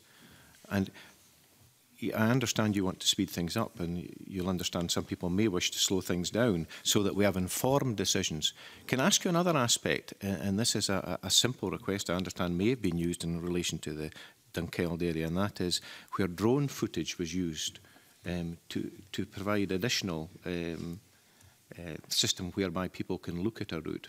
Now, I understand that drone footage is quite often used by engineers anyway. Is there any reason why that couldn't be applied, for instance, in the forest area? In order to use drone footage, we need to get the consent of all of the landowners involved. That's a requirement, and we'll certainly look to do that in the future. To date, we've used some aerial footage, and that's quite helpful in presenting these visualisations. Can you say where that's been used, if I may, in relation to, because there is a view, as I say, the Deputy First Minister is very enthusiastic about the process that was used in relation to the bit in the Deputy First Minister's constituency. I mean, we would obviously want the same high level of consultation and engagement used elsewhere. And as I say, we're happy to do that, and we're happy to look at that in the future.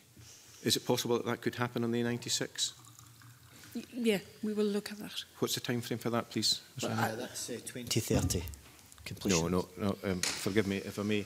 I'm trying to understand the time frame under which you would consider the co-creative process or co-productive process, and also the use of drone footage to inform decision-making. I mean, clearly everyone wants the most informed decision-making, not one that might be seen as being drawn up in an office in the Central Belt. In terms of time frame, I can't give you a time frame. I'd be more than happy to take that away and look at it with the A96 project team to see, given the schedule of the schedule of works that they're taking following the consultation process, where it would fit into that process as and when it would be used. I'm grateful. Thank you, Cabinet Secretary. Thank you. Cabinet Secretary, just before we move on that, sorry, just a question from me. You would have heard in the last evidence session I asked about subcontractors and the payment of subcontractors in joint ventures. There's evidence that some subcontractors relating to the A9 project haven't been paid because the joint venture is squeezing them. Do you think that that's acceptable if the Scottish Government have paid the joint ventures in full? I'm not aware of that, and I would be concerned if that was the case as well. As you'll be aware, from the Scottish Government's point of view, Transport Scotland have a contract with the main contractor, who are then responsible for paying subcontractors, and we would expect that to be carried out in an appropriate fashion. If there was evidence that that was an issue that was arising for contractors, then I'd be more than happy for us to look into that issue to see if it can be addressed. But in principle, you wouldn't find that acceptable? No, I wouldn't find that acceptable if payment was being withheld. Thank you very much. The next question, therefore, is from Richard Love. Richard. Cabinet Secretary, can we look at the ongoing work at the Queensferry Crossing? Transport Scotland officials wrote to committee on 8th of January 2018, setting out details of minor work still to be completed at Queensferry Crossing, stating they expected the work to be completed by September 2018.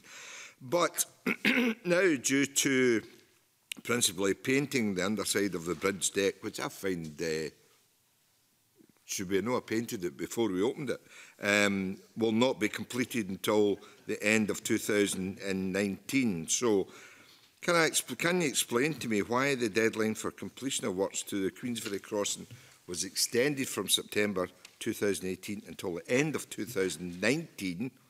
That's a year, I think. Do you anticipate any further delays? Are there any work still to be done? Will the work be all be done by the end of 2018? And can we finally be confident that we will reach and match what we say?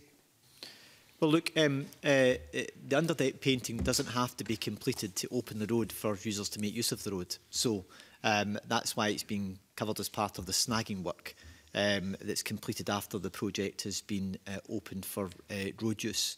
The reason there have been some challenges with this is that the contractor who's responsible for carrying out that work has to have a deck area that they can utilise for getting underneath the bridge. They've had technical issues with the contractor, the subcontractor they were working with to deliver that, which has presented some challenges for them, which has resulted in a delay in being able to actually get that in place. It's also work that then when they do start it, that's weather sensitive as well. So there are periods during the winter when it wouldn't be appropriate during certain temperatures to actually carry out that type of painting work. So the problem in getting this lower deck area that they require for the platform for working on, the delay in being able to get that has had an impact on being able to carry out the work, then associated with some of the weather conditions that they're limited in how they can carry out that work. However, they expected that completed by the end of next year. The second area is in relation to some of the concrete finishing that needs to take place on the pillars. There have been some issues for the contractors around the safe working arrangements for carrying out that work, which has been progressed. Once that's been resolved, then they should be in a position to be able to complete that next year as well. Again, it's a type of work which is weather sensitive, and given the nature of the environment they're working in as well, it's more restricted than it would normally be for other circumstances, as you can appreciate, with winds, etc., that they might be exposed to. So a combination of some technical issues and also some weather-related issues have an impact on completing that work. I actually think it's an excellent bridge. I'm quite pleased to go over it. But, you know, I find it amazing that, you know, the underside wasn't painted before it was opened, you know, because they were still working. And if you're doing the underside, you're not affecting the work on the top. But anyway, I'll take that aside. Will there'll be ongoing maintenance? There will be, so we know, there will be still ongoing maintenance like anything of this bridge over its period of the next, hopefully, 100 years.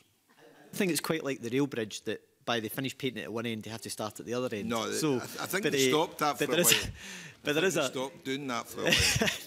there is a do that now. There is a team. So there is I think there's about 200 contractors actually working on the bridge still to deal with some of the snagging work. There's also a dedicated Transport Scotland team who work alongside them, and there's a project team that meet with them to look at the progress they're making around some of the snagging work as well. 2019, basically everything that was previously outstanding from when it was constructed will be finished. Should be, yes. Thank you. Cabinet Secretary, I think it might help the committee just to keep us informed, to have a list of, as you've done in the past, or Transport Scotland's done in the past, of all outstanding works, because we've heard various stories about lifts malfunctioning. You've said about the painting and various things, so it'd be very useful to have a list and when those works will be completed. And perhaps explaining the constructions around all the hawsers that came down into the bridge, which are, I think, now being removed. But I think an updated list for the committee would be extremely helpful. Yeah, more than happy to look at doing that. I'm not entirely sure whether there's anything in addition to the last update you received. But what I'd be happy to do is if there's any additional things to bring those to your attention. Perhaps if you could give us a full list, then we can check it against the original list. And with that question, move on to Colin, if I may, please. Thanks, Convener, and good morning to the panel. Can I turn our attention to issues on our railways? In September, ScotRail's performance fell below the breach level set out in the franchise agreement. Cabinet Secretary, why did you not take enforcement action against Abellio for their failure to meet the contractual obligations and instead granted a waiver against enforcement of those obligations? Well, as I've previously stated in Parliament, or as others have also previously stated in Parliament, the reason for providing a waiver was because there were a number of factors that had an impact on ScotRail's performance, which were out with their control. So there were weather-related incidents. There was Storm Alley, which had a significant impact. There was also infrastructure problems, which had an impact on their performance. There was also delays in rolling stock being provided to them by Hitachi as well. Factors which were out with their control directly in being able to deal with these issues. And the franchise is designed in such a way as that that can be taken account of. And it seemed reasonable that given the undertaking the Donovan review to look at how they could take forward further improvements and that they were making progress with the recommendations set out within the Donovan review, alongside the factors which were out with their control that had an impact on their performance, that there was a reasonable case to consider a variation or to consider a waiver of the performance breach level. Having said that, there is a threshold that it doesn't drop below 1% of that performance level. Should it further decrease, then there will have to be a remedial plan put in place in order to address that. So it was a combination of factors, recognising that they were out with the control of ScotRail, that were having an impact on their performance, and it seemed reasonable to me that they should have a waiver to allow them to actually make progress on the programmes of work that they're taking forward to try and address these issues through the recommendations set out in the Donovan Review. Okay, but in an email on the 19th of September from your private secretary to Transport Scotland's ScotRail branch manager, in response to this request by ScotRail for a waiver, your private secretary stated, and I quote, "Mr Matheson is now content but wants to be very clear with ScotRail that any further drop in performance will be unacceptable." So that was in September, but since September, in the 2 reporting periods, performance has actually got worse. So do you think it was a mistake for you to grant the waiver without a single explicit condition around improving performance? No, because there is a condition. If they drop 1% below that base level, then they will have to fall into producing a remedial plan to take that forward. So in the last... And all of the other, it's worth making the point, all of the other conditions within the franchise continue to be applied. Yes, but this email was very clear. You said there should not be any further drop in performance. You said it would be unacceptable, but there has been a further drop. But you did touch on where we are at the moment, and you're right, in the last reporting period, ScotRail are just basically 0.03% away from falling more than the 1% below breach level, which you mentioned. That's obviously prohibited by the waiver. Now, given that ScotRail haven't hit a franchise public performance measure since 2015, when do you think they'll actually rise above that breach level? And specifically, do you actually think this franchise is ever going to hit the 92.5% overall franchise target that's been set? Well, look, I'm aware there's an extensive amount of work being taken forward to try and achieve that, including the new rolling stock, the infrastructure investments which are being made, the change in personnel around certain provisions within, certain arrangements within ScotRail to try and address some of these matters. So I'm satisfied there's a significant amount of work being taken forward to try and address those issues to help to achieve the franchise target. But I also recognise that there are issues which are completely out with ScotRail's control that have a direct impact on their performance. So as I mentioned in the Chamber yesterday, in the last quarter, 59.5% of all delays were caused by Network Rail. And by and large, over the course of last year, it has been in excess of 50% of all of the delays have been caused by Network Rail. These are matters which are out with the control of ScotRail in being able to address these issues readily.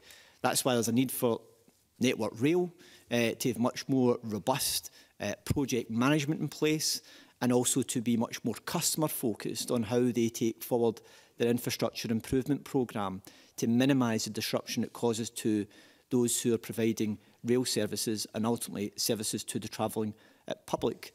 And the present arrangements, in my view, as to how Network Rail is managed and how it's operated, isn't adequate to be able to address that. And something much more fundamental needs to take place in changing that arrangement if we are to start to address these issues more effectively. Clarify, when you're saying Network Rail delays, that includes weather, or a lot of things that Network Rail can't affect, like weather, adverse things like regrettable things like suicides on tracks that close things, and delays from trains. There are quite a lot of things in there which Network Rail cannot actually affect. Am I right in saying that? Yes, you are. The concern is that they are increasing. As well, those adverse effects that they can't. The impact that Network Rail are having on rail performance is increasing proportionately. Hence why the Office of the Rail Regulator last week announced that they are taking enforcement action against Network Rail because of their poor performance and the impact, as they state, the impact that's actually having on performance levels and the impact it then has on the travelling public. And the committee have had a very useful briefing from them last week. Sorry, Colin Smith, Colin, to interrupt you. No, those arrangements were clearly, obviously, known when the franchise was awarded to ScotRail, or sorry, to Abellio, ScotRail franchise. So can I come back to the question, though? Do you actually think that we will ever get to a stage where this current franchise will meet the 92.5% overall franchise target? Do you think that will be met?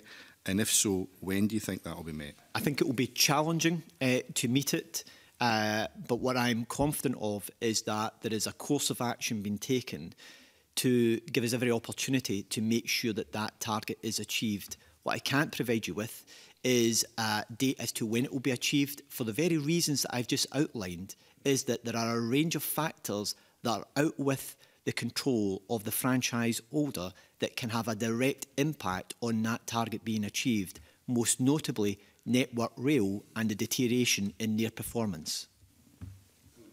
Jamie, and come back to you if I may, if there's a further question you want to ask. Jamie. Thank you, Convener. Just to continue this line of questioning, I think it's an important point. I know there's a lot of politics at play when we talk about Scotland's rail, but the reality is that this number of the percentage of delays which is attributed to Network Rail is often used as a top-line figure. But the reality is, as by your own admission, is that a substantial amount of that are elements which are outside of Network Rail's control, including the weather. I'm sure the Cabinet Secretary would appreciate that's something that's beyond the control of any government agency or public body.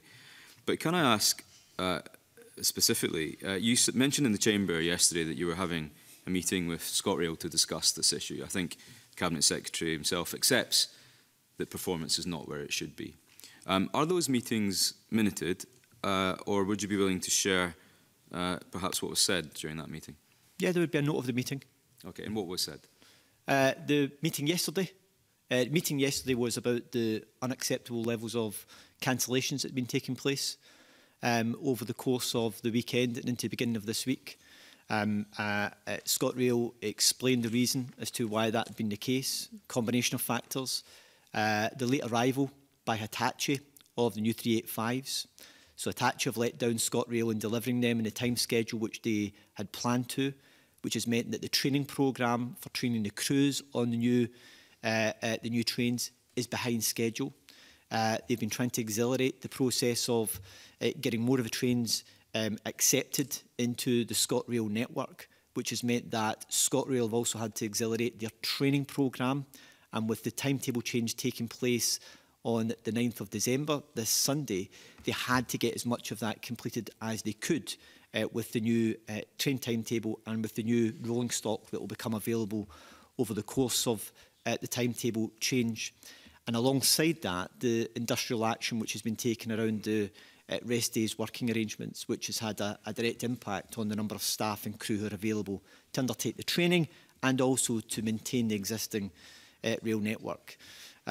What ScotRail were able to confirm to me that they were having discussions yesterday with the trade unions with a view to trying to resolve again this dispute. I've encouraged them to do everything they can to resolve the dispute as soon as possible, and I hope that they will achieve that in the not too distant future. But I've also made it clear to them is that the communication of the significant impact that these cancellations were having on the public, it was not to the standard that I would expect. I understand there has been a convergence of challenging issues that they've had to try and manage and deal with as best they can.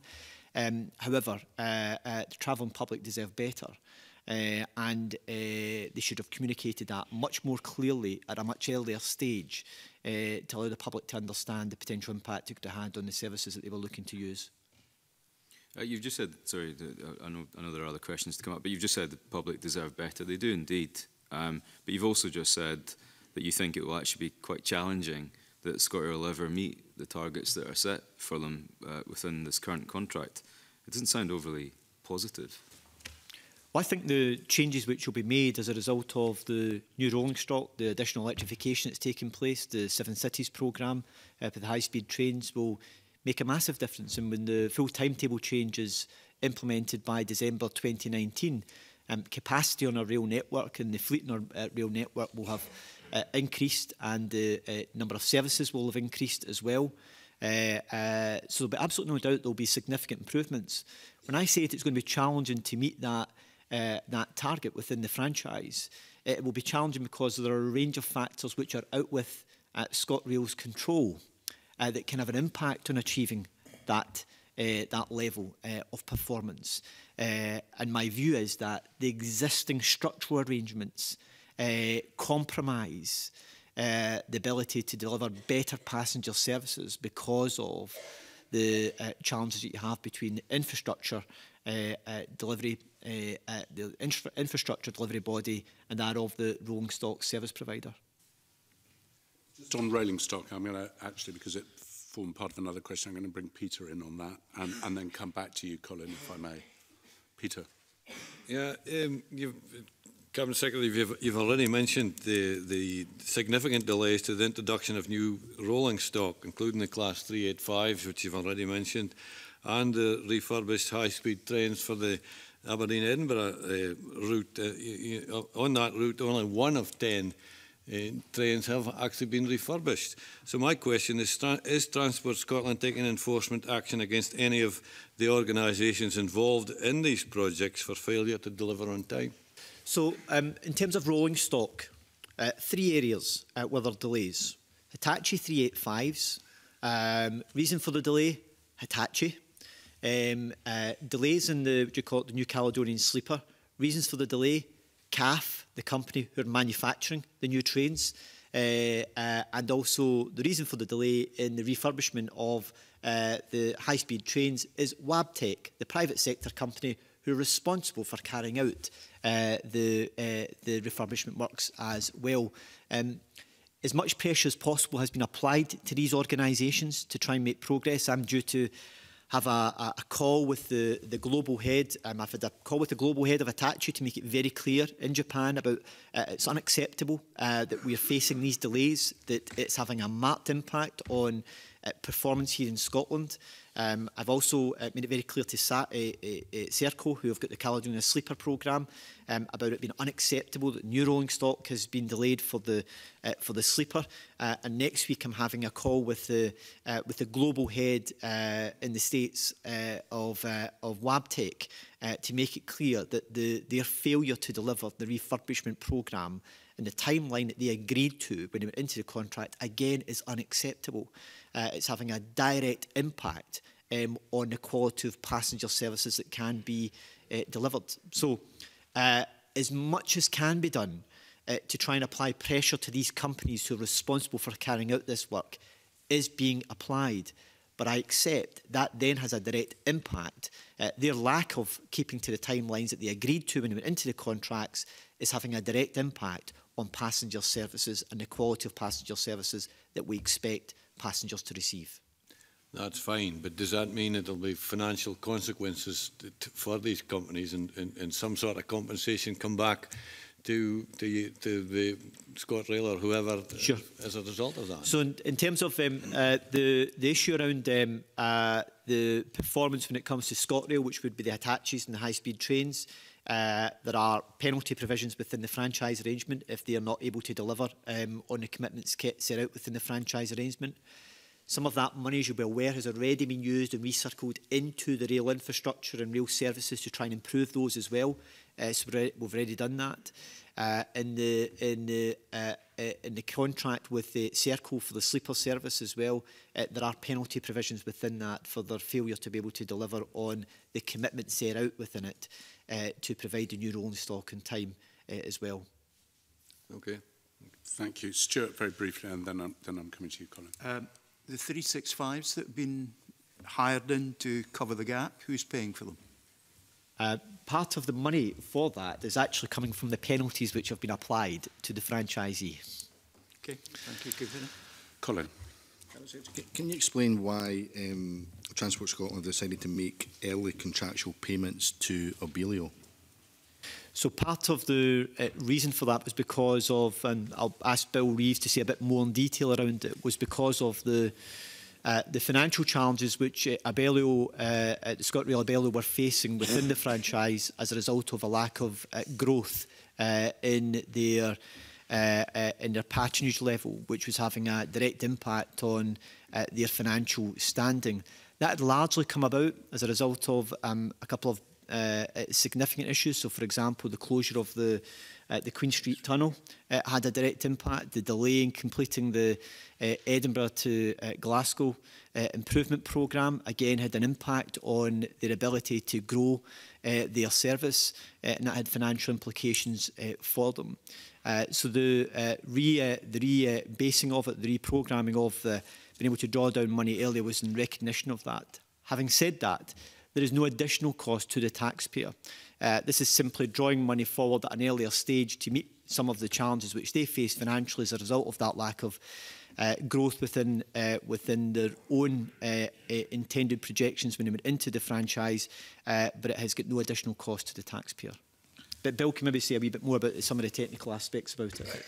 I've not got much to add to what you said, Cabinet Secretary, but I think it's just to say that this is using the provisions within the contract. At the time the contract is signed, there is a forecast revenue line that's included within the contract. It is the case that that revenue growth was held back by the delays to the electrification of the Edinburgh-Glasgow route and by the impact on the Queen Street tunnel closure, which wasn't known to the franchisee at the time of entering into the contract. And we consider it appropriate to use the revenue support mechanism in the light of that change. But it is no increase in the total amount of money that's being paid by the Scottish Government to ScotRail. So Abellio won't be out of pocket because of the current delays, but you think it's fair that passengers are going to be out of pocket by facing yet another fare hike in January at a time that performance is way below, I think everybody here believes is acceptable? Let me just be clear here in the point, going back to your last question, there is no additional cost to the taxpayer for drawing forward those early payments. So there's no linkage to this idea of fare increases in January, which is a time when fare increases in the rail network across the whole of the UK takes place. It's not linked to this idea of drawing down some of the early payments from next year into this year. I think we're very clear that we are saying that the payments are being paid in advance because of delays. So effectively, compensation, if you like, is being given to Abellio with advance payments because of delays, but nothing is being given to the passengers, the ones that you said, in fact, your phrase was passengers deserve better. So if passengers deserve better, why are we going ahead with those fare increases in January? Well, but I just want to emphasise this point, is that there is no additional cost to the taxpayer from drawing forward these early payments. They're drawing them forward into this year, that they would have been entitled to them in the next financial year. But when it comes to next financial year, they'll not be there because they've drawn forward into this financial year. So there's no additional costs. And also, as I want to emphasise, the fare increase is not related to this in any way.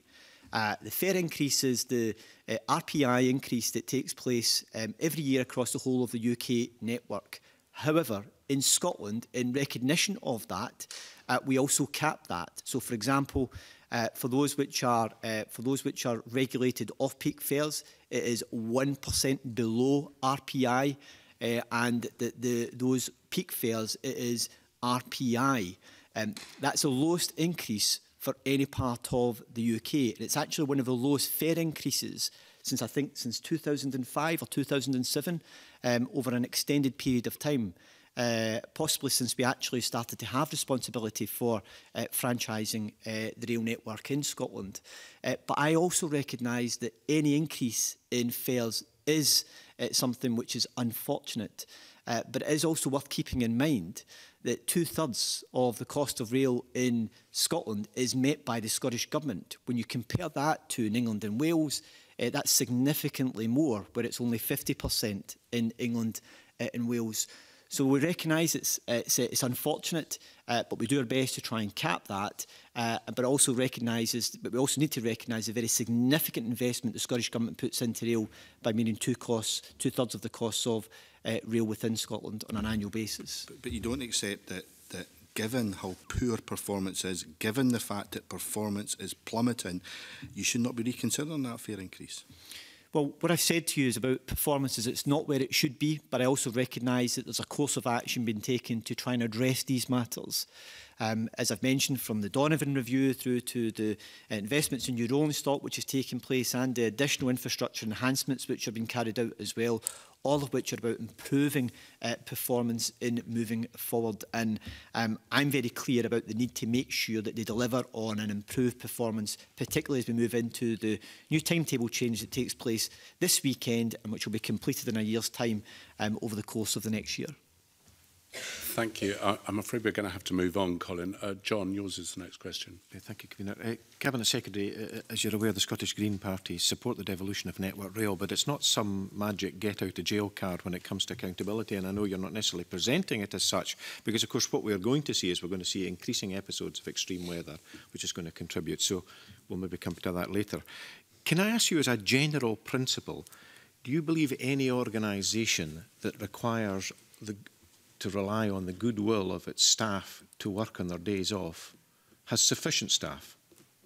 I think the reality would be, no, they don't, if they are too dependent on it, which is why I welcome the fact that ScotRail are in the process of employing, I believe, in the region of around 140 extra staff, which will allow them to remove the need for rest day working. It's quite. We had Mr. Hines and his team in here. There's Transport Scotland. There's yourself. It's quite cluttered, this system, isn't it, of accountability? Between like the infrastructure, rolling stock, franchisees, etc. No, as between the franchisee, Transport Scotland, and the political accountability. Yes, it is in some ways. Yes. I wonder. Do you have any plans to end the current ScotRail franchise when the first expiry date of 31st March 22 comes around, given the current performance? And no, not at the present time. Focus is on its improving performance, particularly as we move into the timetable change which is taking place this weekend, and with the additional rolling stock which will come into place between now and May of next year, in improving how the franchise is working at the present time. I wonder, Cabinet Secretary, what you think the franchisees' attitude would be and if you'd said, well, obviously we're giving consideration to that. Is it something you are giving consideration to? Because, you know, with the worst performance figures in a long time, and I'll not repeat them, because actually at the end of the day, customers aren't interested in percentage rates. They just want to know that the train turns up. And increasingly the train isn't turning up, or it's turning up late, or it's arriving late. Well, let's take the scenario that we choose to end the contract early. We then get into a situation where we then have to put it back out for our franchisee to take over the contract because we're legally obliged to do that. The challenges which the existing company that has the contract has will still be there. So if 60% of the delays to the services have been caused by Network Rail, they'll still be there for the next party who comes in to take it over to deal with as well. They won't magic away by simply ending the contract. My view is that the existing structural arrangements in rail don't meet the needs of passengers adequately. And that's because of the way in which it is presently structured, both the infrastructure and the franchise arrangements. So the focus has got to be on how do we make the existing arrangements work to the best interests of the travelling public. And that's about making sure that we are delivering the improvements that can make the changes that will help to improve passenger experience, from rolling stock right through to major projects such as electrification programmes as well, which Network Rail need to get much better at taking forward in terms of project management in particular. So there are no plans to end the franchise on the basis that some of the challenges that existing franchise holders are facing will still be there, no matter who has the franchise. You're entirely right to say that, but of course this gets down to very raw politics, and I don't want to intrude on another question that I know is coming up, but it's comments like you've made that give the impression that, if you like, the Scottish Government have gone soft in the notion of having it publicly run exclusively in the interests of the Scottish public. No, we haven't, and it's wrong to try and characterise it that way as well, and to suggest... well, if it's a perception, it's a misheld perception. as far as I am concerned.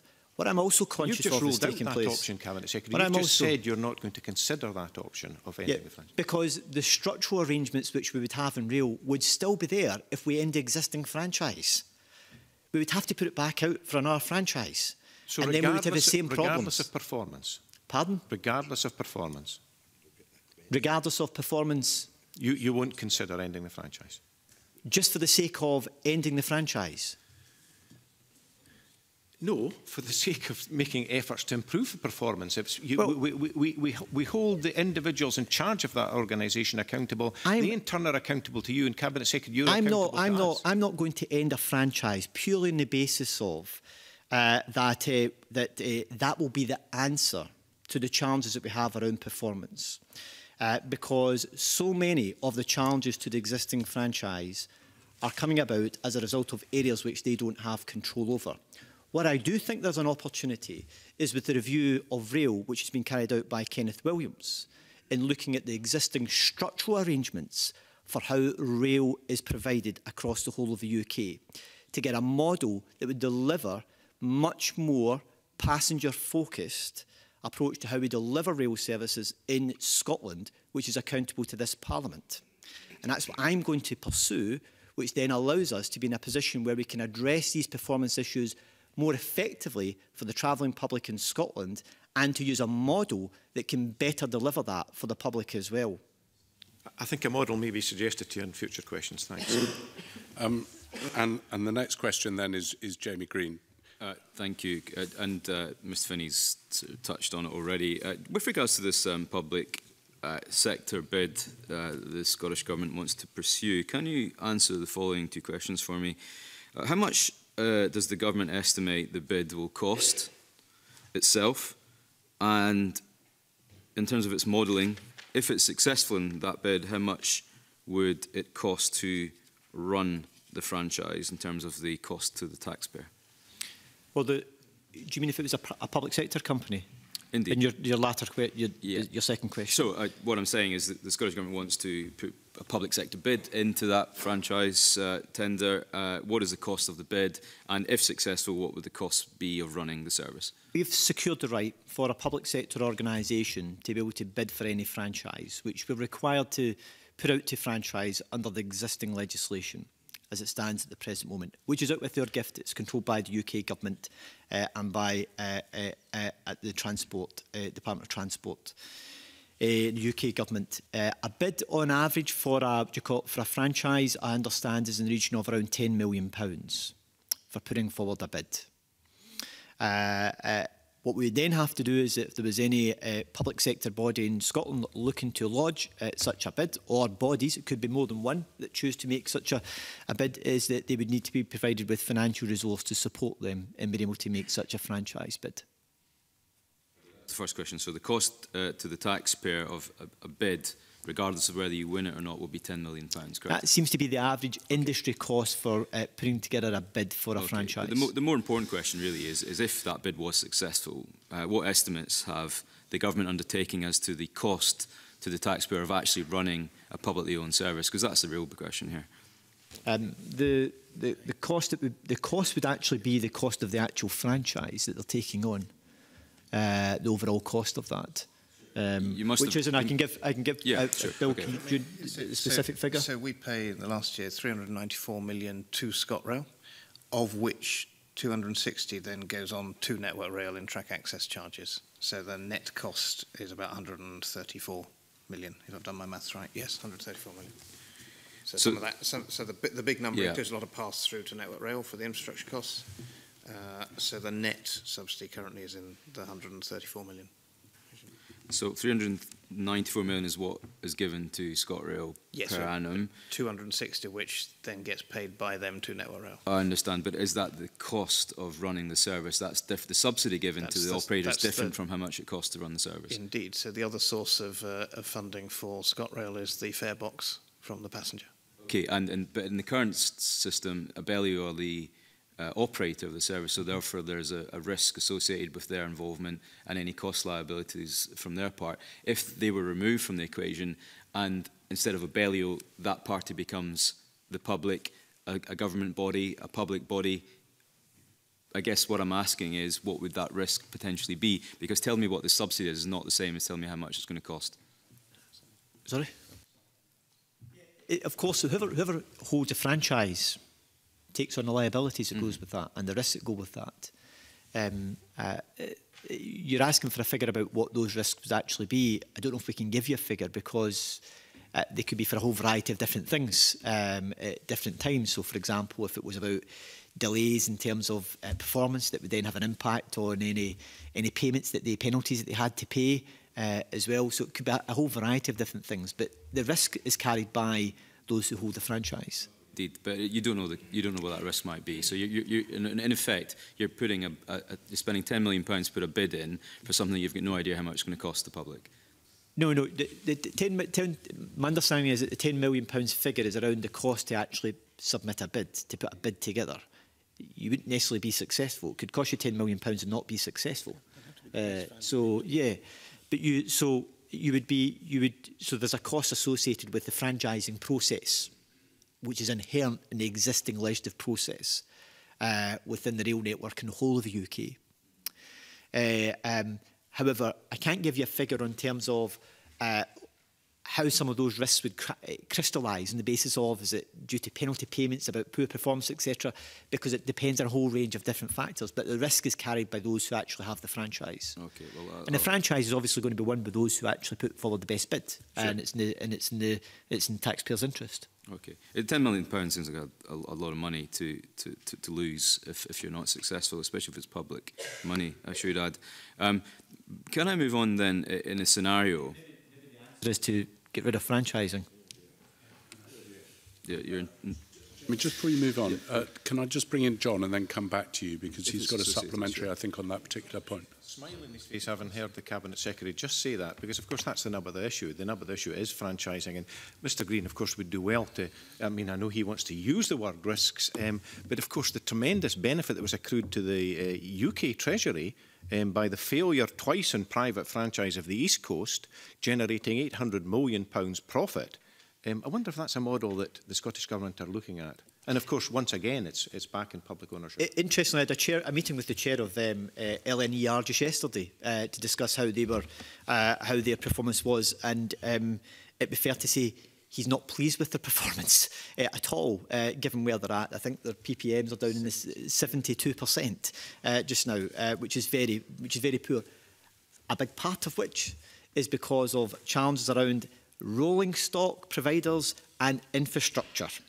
So the point I'm making about, maybe it's about getting rid of franchises. The problem that I have around this idea of just end this franchise and do another franchise is that a lot of the inherent problems are still ingrained in this system. And until that's addressed and it's more public and travelling public focused, I don't think we will overcome some of these particular challenges sufficiently.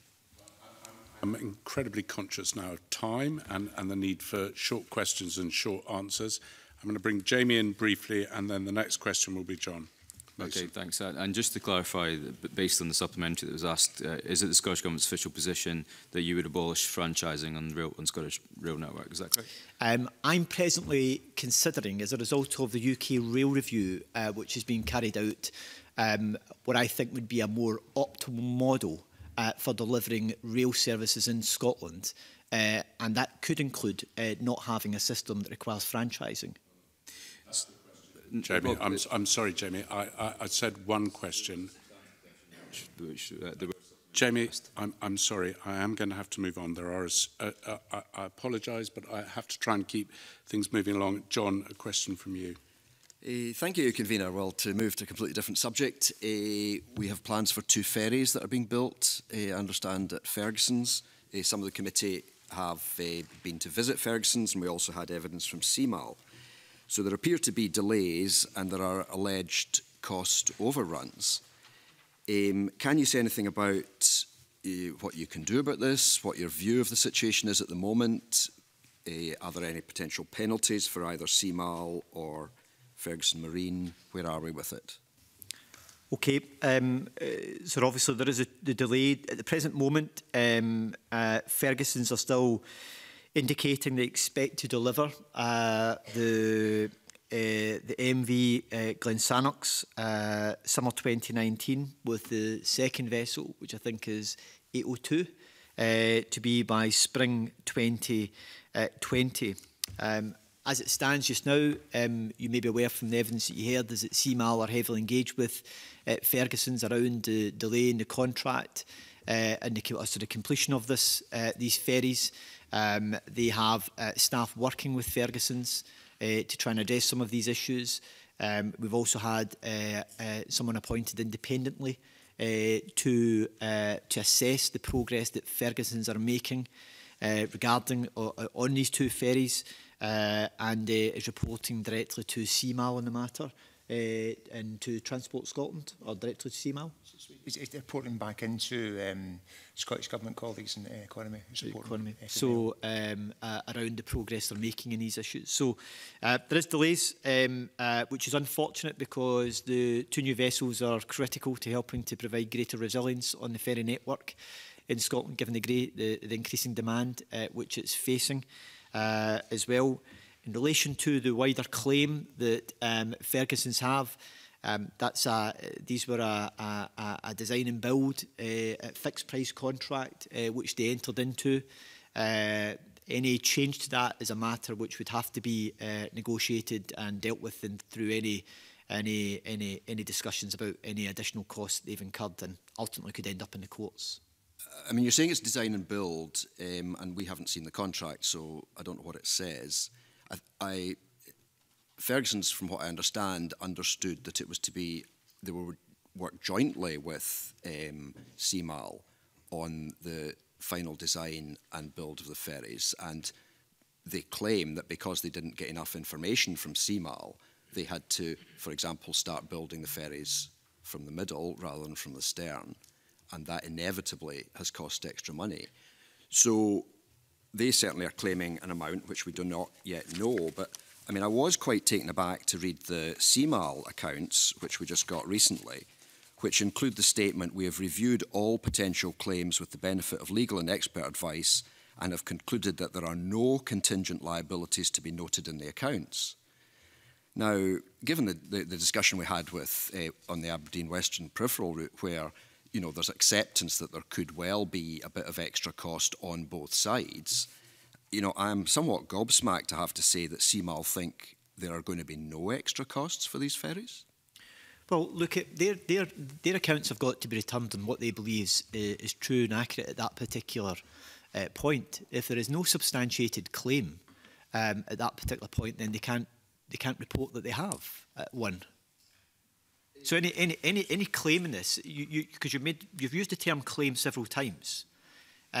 Any claim is one which would obviously have to be assessed and evidence-based and data to actually support it. And ultimately, if it can't be resolved between CMAL and Ferguson's directly, it may be a matter which will end up having to be resolved in another place. But at this stage, they are claims and they have to be substantiated. I accept that, but my parallel is with the Aberdeen Road as well, where I thought you were very balanced in your answers, that there could be claims and they will work their way through. But I mean, by my understanding, that's the difference between a liability, which there is not at the moment, and a contingent liability, which is something that could arise given certain circumstances.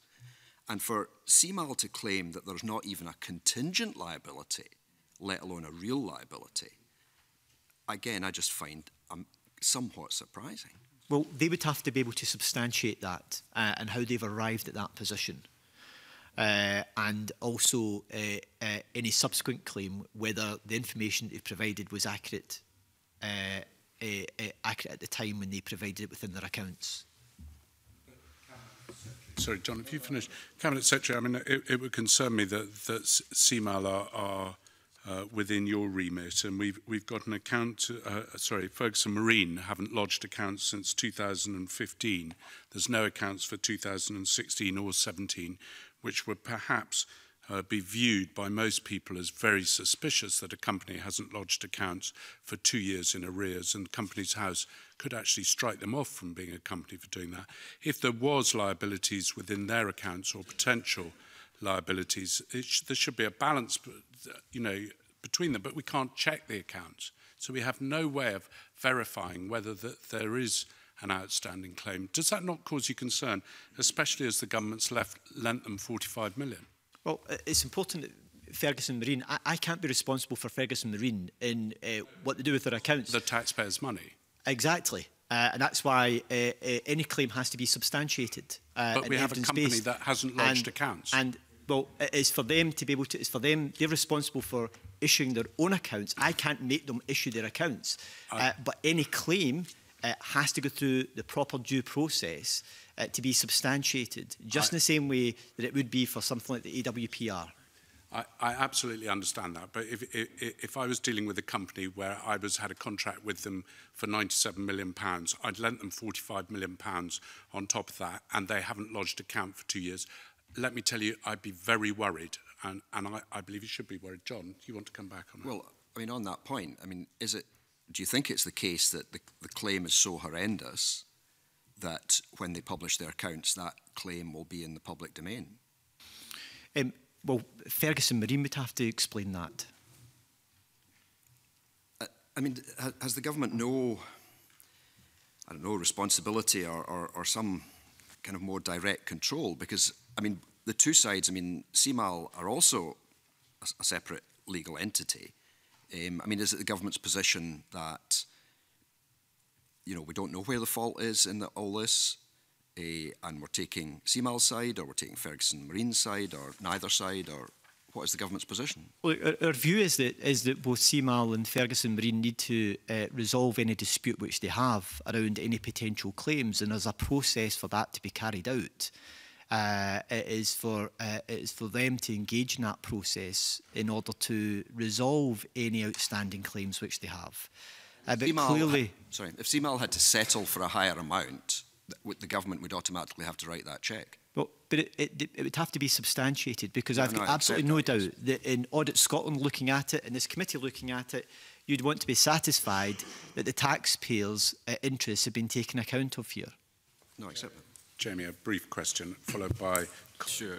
I mean, this goes back to the AWPR thing. You're talking about protecting the taxpayers' interest. It's not protecting the taxpayers' interest that these projects are going over budget in the first place, regardless of whose liability it is.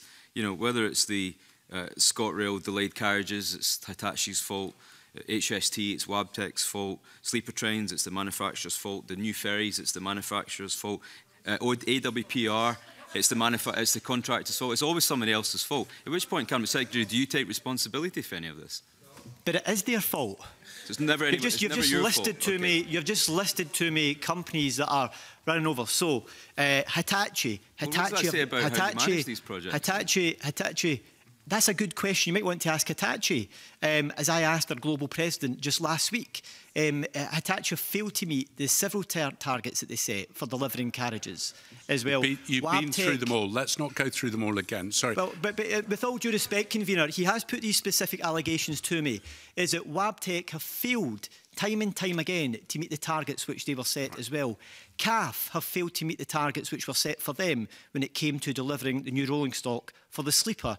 The contractors who may have a claim on the, an AWPR, if they have a claim, they need to substantiate their claim. That's a claim which they've incurred because they entered into a contract which was a fixed cost contract that they went into with their eyes wide open. So the responsibility does lie with them.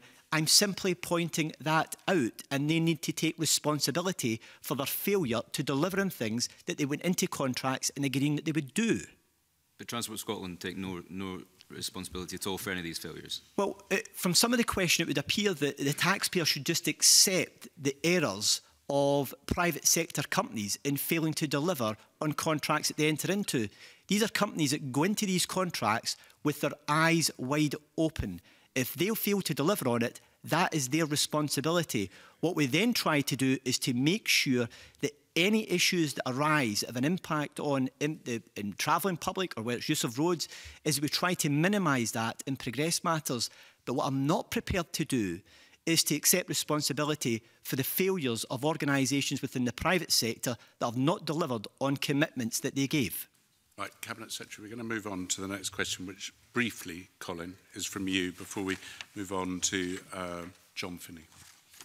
Just on the issue, coming back to this ferry contract, I mean, there are two organisations involved, one of which is obviously publicly owned.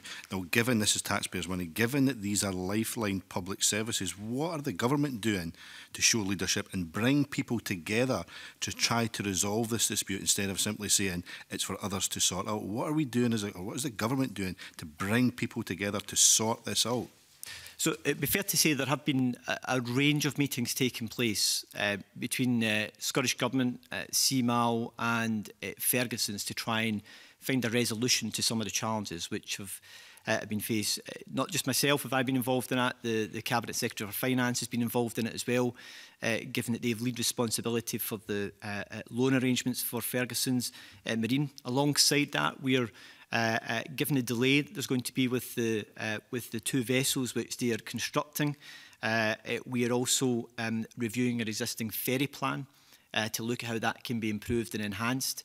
There's also a ferry action plan which has been taken forward at the present time to look at improving communications to the travelling public and how CalMac are dealing with some of the adverse weather incidents which they're experiencing. So there's a range of work being taken to try and help to improve the arrangements with ferry services overall, while at the same time there is also work that's been undertaken internally in government between the different parties to try and get a resolution to some of these matters. My primary focus is to, from a transport perspective, is to see these vessels completed as soon as possible so they can get into the network to provide us with additional resilience in the network, given the challenges that we face at the present time. He brings in John on his question, which is the next. Thank you, Convener. Cabinet Secretary, can you provide an update on the review of ferry service procurement, please? So there's been, we published our details of that last December, which set out we've been engaging with the European Commission on this matter about the possibility of direct awards. The feedback from the Commission has been that the threshold to offer direct awards is very high and very challenging and will be a challenge for us to meet. Officials within Ferry Division, within Transport Scotland have been working on this and looking at it. They maybe say a bit more about the work that we are undertaking on this matter, but we have been engaging with the Commission around possibly progressing this further, but it will be complex. And any decision in the matter would be one that would be taken around 2022. When the new contracts are due to be reconsidered. Fully summarise the situation. Clearly, colleagues have been over in the European Commission. I was over again 3 weeks ago, speaking to the European Commission about other matters. But clearly, as the Cabinet Secretary said, it's pretty challenging. But we are continuing to pursue this. In the meantime, we're procuring the Northern Elves ferry services. That's progressing satisfactorily with a view to putting a new contract in place for autumn next year. So, yeah, work is progressing, but in terms of timescales, the CalMac are running the contract currently till 2024. So, a couple of years in advance of that, we need to make a future decision about the way forward, whether we can make a direct awards as government's preference is, or whether we can need to continue to tender the services. Thank you for that. I wonder the extent, and Teckle and Altmark have been talked about a lot. Of course, we could be in a situation in a few months' time where will that have any continuing relevancy if the UK was out with the European Union? I did say if, Cabinet Secretary, and because presumably that's a contingency that you have to look at, and it could be a game changer in respect of this particular issue. Well, who knows where we will be in that issue in the coming days and weeks, but clearly, depending on what does happen, could have an impact on this matter, given it's a state aid issue and it's a matter which the Commission have a clear interest in. We'll have to factor that into our planning and thinking going forward, depending on what the outcome is. Okay, I'll leave it there. Thank you very much. Thank you. And Richard, you're going to ask a very brief question. Just brief. Coming near the budget, are you building in each year? Are you looking at building in each year to replace ageing ferries?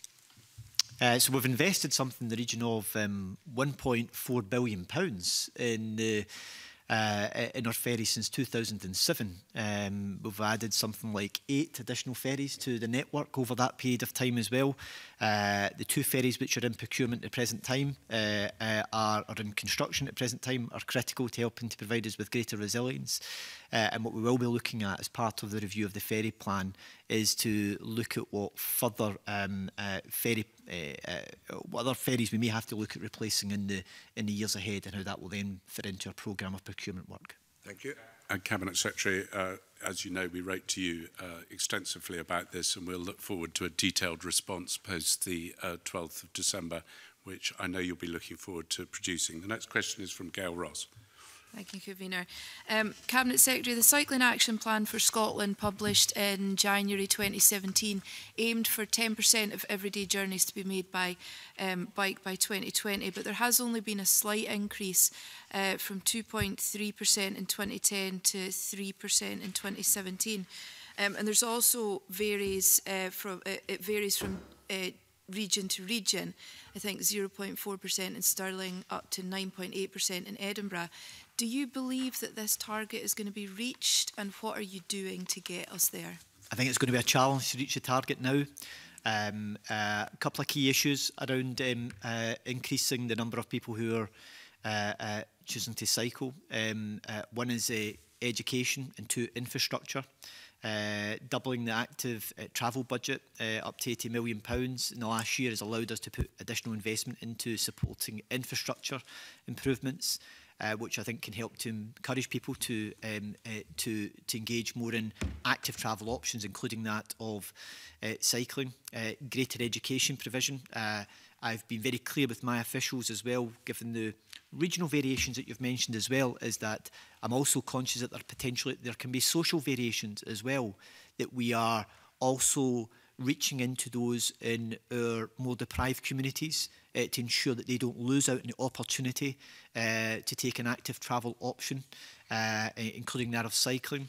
So one of the things that we have been, I want to look at is how we can help to support planning around social housing provision that helps to deliver greater cycling infrastructure as part of its planning and part of its design as it goes forward. So we're hardwiring it into our thinking and our planning when we're developing these types of programmes, and we've been having discussions with the counterparts on the planning side within Scottish Government how that can help to be embedded into designs in the future. The other thing which I think is worth recording is that we are seeing an increase in the number of people who are choosing to cycle for short distances. So that's that last couple of miles is on the increase. Having said that, it's around 4%. It's the highest it's ever been, but it's still a way off what we want it to actually be. So I think in summary, I would say it's going to be challenging to reach that target, to be perfectly frank. But I do think we have a number of things in stream that can help to support us in continuing to move in the right direction. And the significant increase in the active travel budget is one of the key factors that can help to deliver the infrastructure, which I think will be one of the most important elements to helping support people to make a more active travel option. Thanks. I was going to mention the deprivation issue, which I know featured quite heavily in the second last edition of Holyrood magazine, which I was quite interested to read, and also your take on that. What about rural areas? Because obviously it can be very, very difficult, especially in the winter time, to undertake any kind of long journey on a bicycle. What infrastructure can you provide in more rural areas as opposed to the urban areas? It's a challenge. So I don't know whether it would be heated gloves. What do you call? I'm not entirely. So there's lots of things that ministers can have an influence on. The weather is not one of them, and I know that as a transport secretary. But what do you call? I think I think, for example, one of the things that they've introduced in Dundee is at the train station is the new cycling hub which they've created there, which is a heated facility for storing bikes and etc. Which I think people can also store some of their kit possibly as well, which allows people to make that choice even though the weather might not be that great. So falling short of tunnels, etc., for cyclists to use to keep them out of the elements, I think it is looking at endpoints of other locations where we potentially could create infrastructure that may make it more attractive for you to cycle, knowing at the other end you've got somewhere where you can dry your bike and also you can dry your kit. some of that may be about employers providing those facilities as well to encourage their staff to be able to make those options. But beyond that, there will always be a challenge for anybody that cycles that the elements very often get the better of you one way or the other. Okay, if we could just move on to the next one and talk, I'm going to ask you a question on the letter you wrote to the committee on the National Transport Strategy. Was to be out for consultation in early 2019 with a publication in summer 2019. Cabinet Secretary, what does officials have advised that those timescales are under review mean, except for that you've kicked it into the long grass? No, it hasn't been kicked into the long grass because the strategy will be published by the end of next year. The reality is that we are facing significant challenges within Transport Scotland around resource management to meet some of our planning for Brexit, which has allowed us, which has meant we've had to look at reassigning staff into our unit that's planning for the potential implications that Brexit could have, which means that we don't have the same resource to be able to deploy to some of the other areas of work that we would wish to move on with. That has resulted in us having to look at delaying some of the work that we would take forward over the National Transport Strategy. But the intention is that the National Transport Strategy will be published by the end of next year. It should be said, though, there is already work ongoing around the NTS. So we've already had engagement with a whole range of different stakeholders and organisations who have an interest in what the future shape of our transport strategy should be, because that will be for the next 20 to 30 years. Looking ahead, we intend to have a draft published in the spring, latter part of the spring of next year, which will allow for greater engagement with the completed strategy at the end of the year. But reviewing it is largely on the basis of having to look at reallocating staff to deal with Brexit issues. I'm always nervous about seasons and when a season actually starts and ends, because it seems to stretch itself. Could you give me a month when you think the consultation will start on the National Transport Strategy? When the consultation would start, I would hope that we'll be in a position by the end of May next year to be in a position where that can happen. Maureen, yours is the next question. Yes, Cabinet Secretary, the while we've been discussing the transport bill, we've been trying to reconcile, the fact that bus patronage is continuing to decline as it has been for decades. But yet, if we're going to meet our climate change targets and decarbonisation, we've got to increase active travel and travel by public transport. So can I ask you, how do you reconcile all this in order that we do meet our climate change targets? Well, clearly transport's a big contributor to our overall climate change figures. Active travel, so by doubling the active travel budget, a key part of which is to help to try and support delivering more infrastructure, more programmes to encourage people to take active travel options, and to look at how we can design some of our public realm in a way that encourages people to take an active travel option. Alongside that, the work we're doing around decarbonisation, so for example, setting our target to no longer people to find themselves in a position where they have to purchase a diesel or a petrol vehicle by 2032, which is 8 years ahead of the UK government target this, to try and look at reducing the level of vehicles that contribute to our climate change challenge, alongside the introduction of low emission zones in our 4 big cities, to look at how we can improve air quality in these areas, and also help to encourage people to look at more active travel options, but also greener travel when they are choosing to travel, whether it be electric vehicles or hybrid vehicles or low-emission vehicles. So there's no single solution. It's a multitude of different things that we need to take forward, from the active travel element to investing in public transport to support people in making use of that, into also helping to support the transition to low-carbon vehicles and the introduction of low-emission zones, and how that will help to support people making more active travel choices and improve vehicles which cause less pollution. One of the things that we've learned is obviously that buses and bus operators say that people won't go on the bus because they can get stuck in traffic like everyone else. Is there anything that you can do to help local authorities introduce more bus lanes, for example? So we had some of this discussion when I was here giving evidence on the transport bill. Part of the success of the introduction of low emission zones will be around the other actions that local authorities can take to help to give greater bus prioritisation. So the figure I heard was that the average speed of a bus going through somewhere like Glasgow is 3 miles per hour. So if you can get that up to 6 miles per hour, you can actually increase the journey time much better, or decrease the journey time for passengers and give it much greater reliability.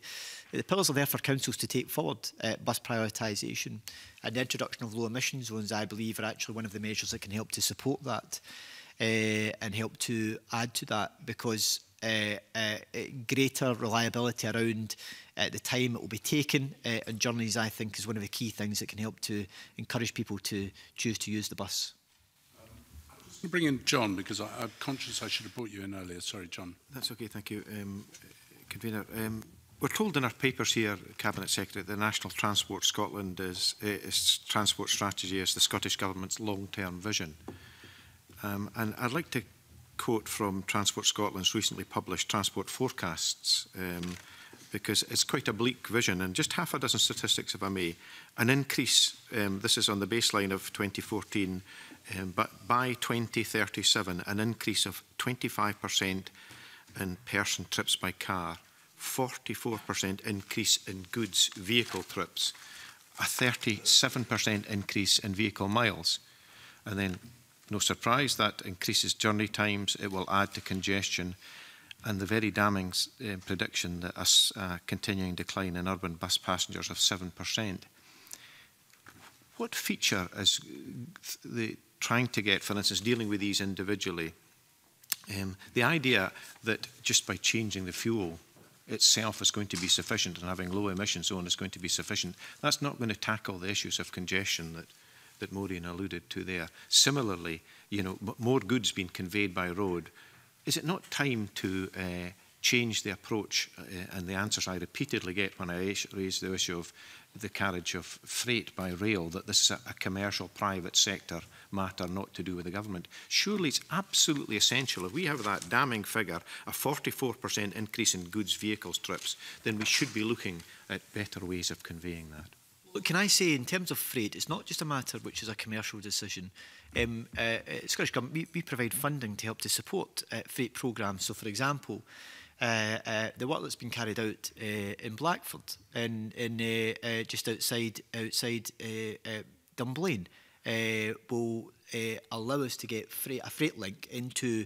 I'm just giving it as a practical example, a freight link into Highland Spring, which will have a massive impact on the number of vehicles which they use for carrying their products to market, and we're putting investment into that to help to facilitate it. So I don't want you to think that I'm of the view that it's purely a commercial view. No, the government has got a role to play in helping to support and promote it, and that's a practical example of that happening. There is also the issue about companies, though, making the choice to use freight on rail rather than by road. But is it not which is a commercial decision? That may be a commercial decision, but it's a commercial decision that can be heavily influenced by government. So, for instance, government shouldn't be providing money, significant sums of money to, for instance, an industrial venture that's beside a rail track, and not make it a condition that at least there's consideration of carriage of goods by rail. Well, I think that's a fair point that you raise, but there is always a need as well, though, for commercial operators, companies, to choose to want to look at utilising rail freight for the distribution of their goods. So, for example, when we had the whisky train a number of years ago, I remember reading a report on that, which was heavily supported by government at the time.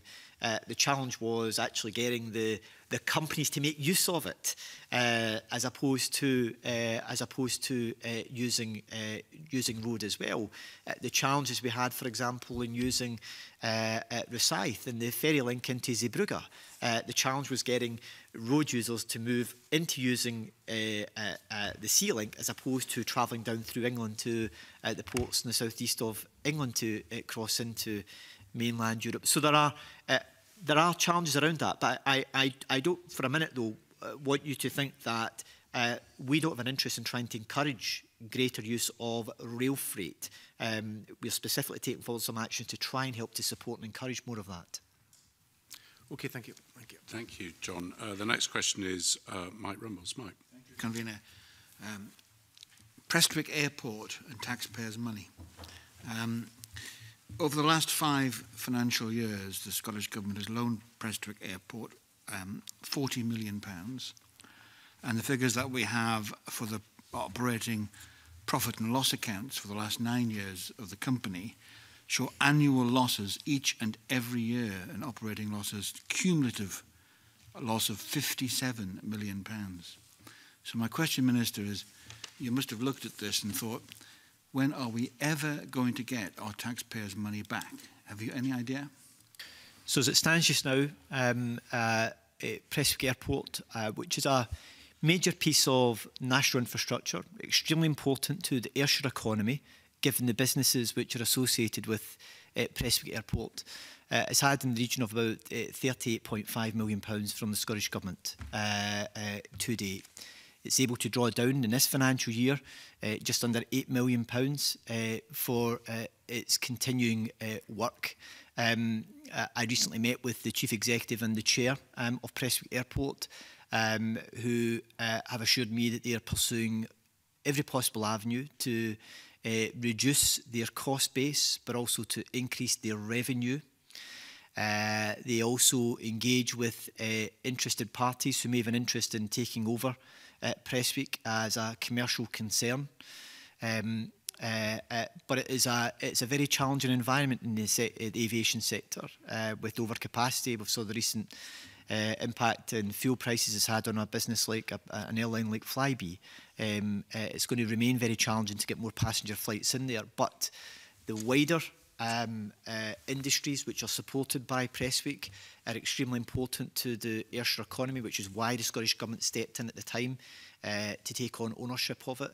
And what we will continue to do is to see where there are private sector interested parties in taking on responsibility or to take over responsibility for Prestwick going forward. So, yeah, they do have a cost to the taxpayer, but I also recognise the value it has to the local economy, which can't be underestimated. So we're giving another loan to the company this financial year, are we?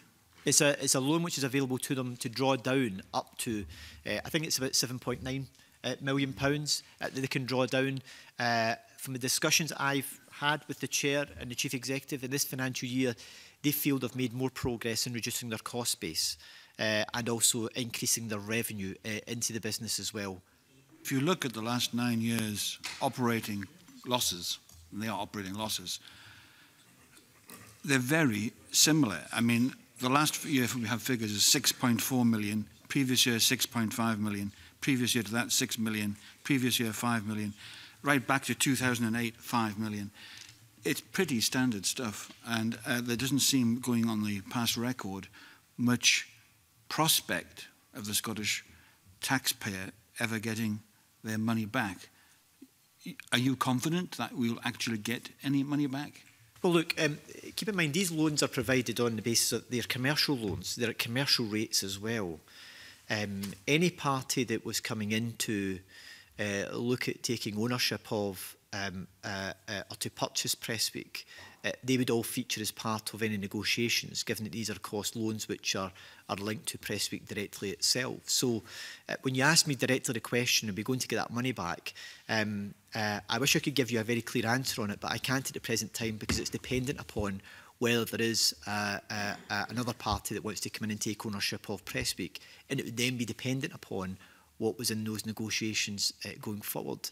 But I just want to make the point is that the reason that the government has stepped in and makes these loans available to Prestwick is because of the critical nature that the airport has to the wider industry that's supported by Prestwick Airport. If I may just continue this. Yeah, okay. In the 2.5 years I've been on this committee looking at this issue, those are the responses from previous ministers and in fact from the company. And yet we don't see any evidence of any new operators at the airport. There's one scheduled airline, Ryanair, 2 scheduled freight customers, Cargolux and Air France. Is there any prospect, any real prospect of getting any more people to use this airport? Well, I think in the aviation sector, particularly on passenger side, scheduled flights, that will remain very challenging. We can see with Ryanair moving from a significant number of flights from Glasgow to Edinburgh, just the way the changes are going on. So that's always going to be challenging. There are bespoke services that Prestwick provide, which is unique, not just in Scotland, but in the UK and to some extent in Europe. Which is why it still attracts some of the services which it does provide.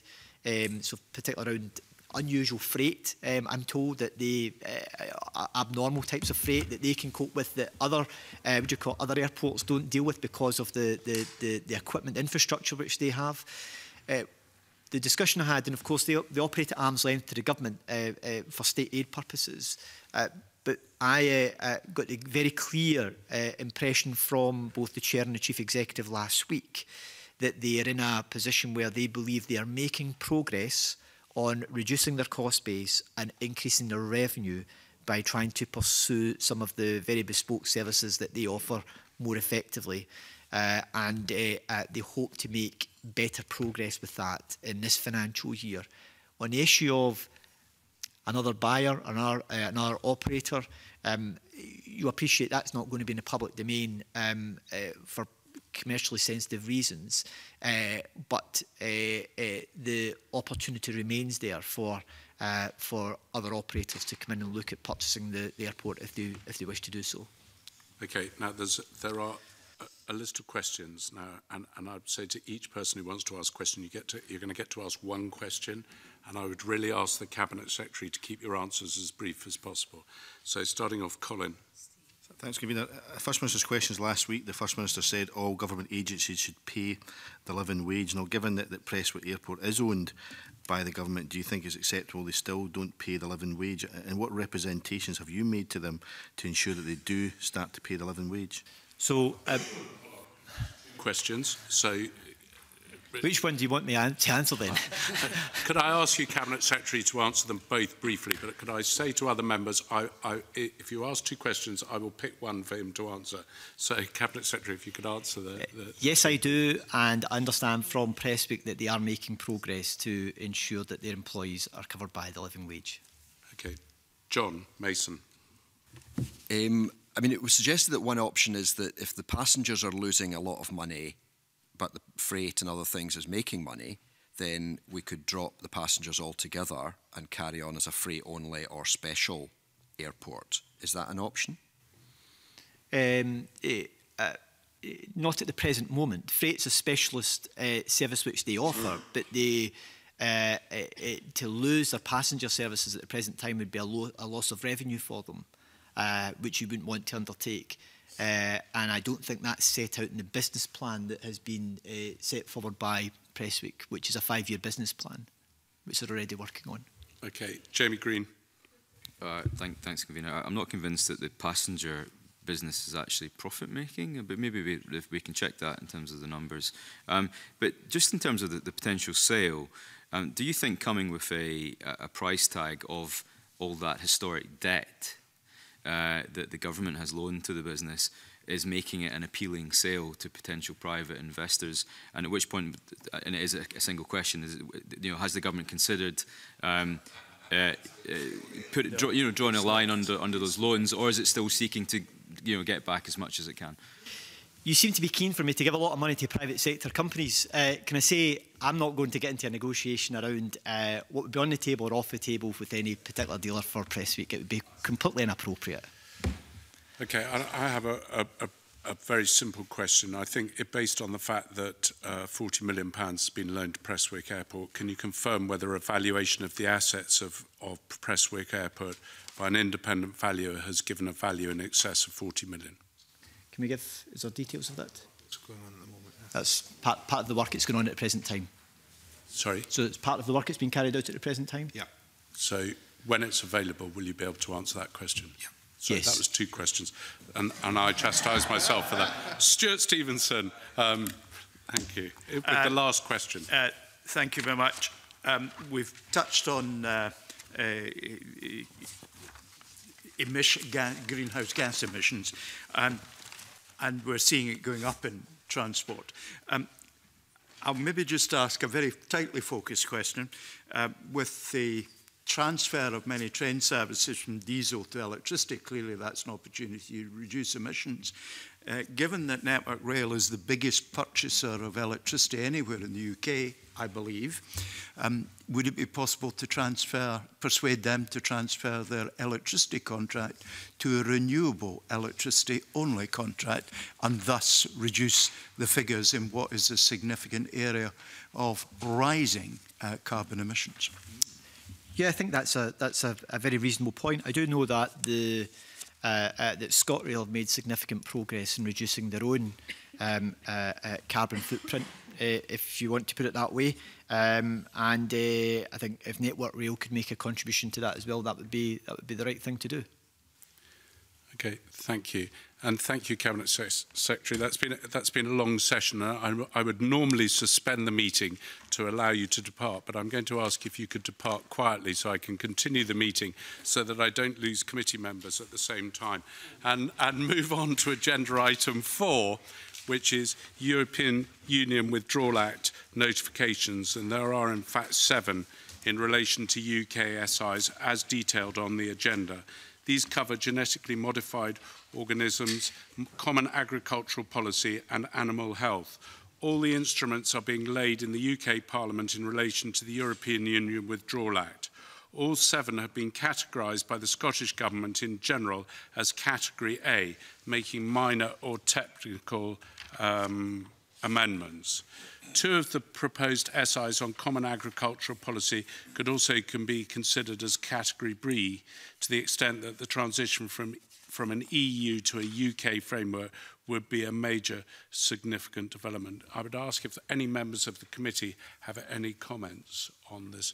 I'm going to go with John first and then Stuart. Thank you very much. Can I say at the outset, Cabinet Secretary, I was going to call you that. Yeah. Thank you.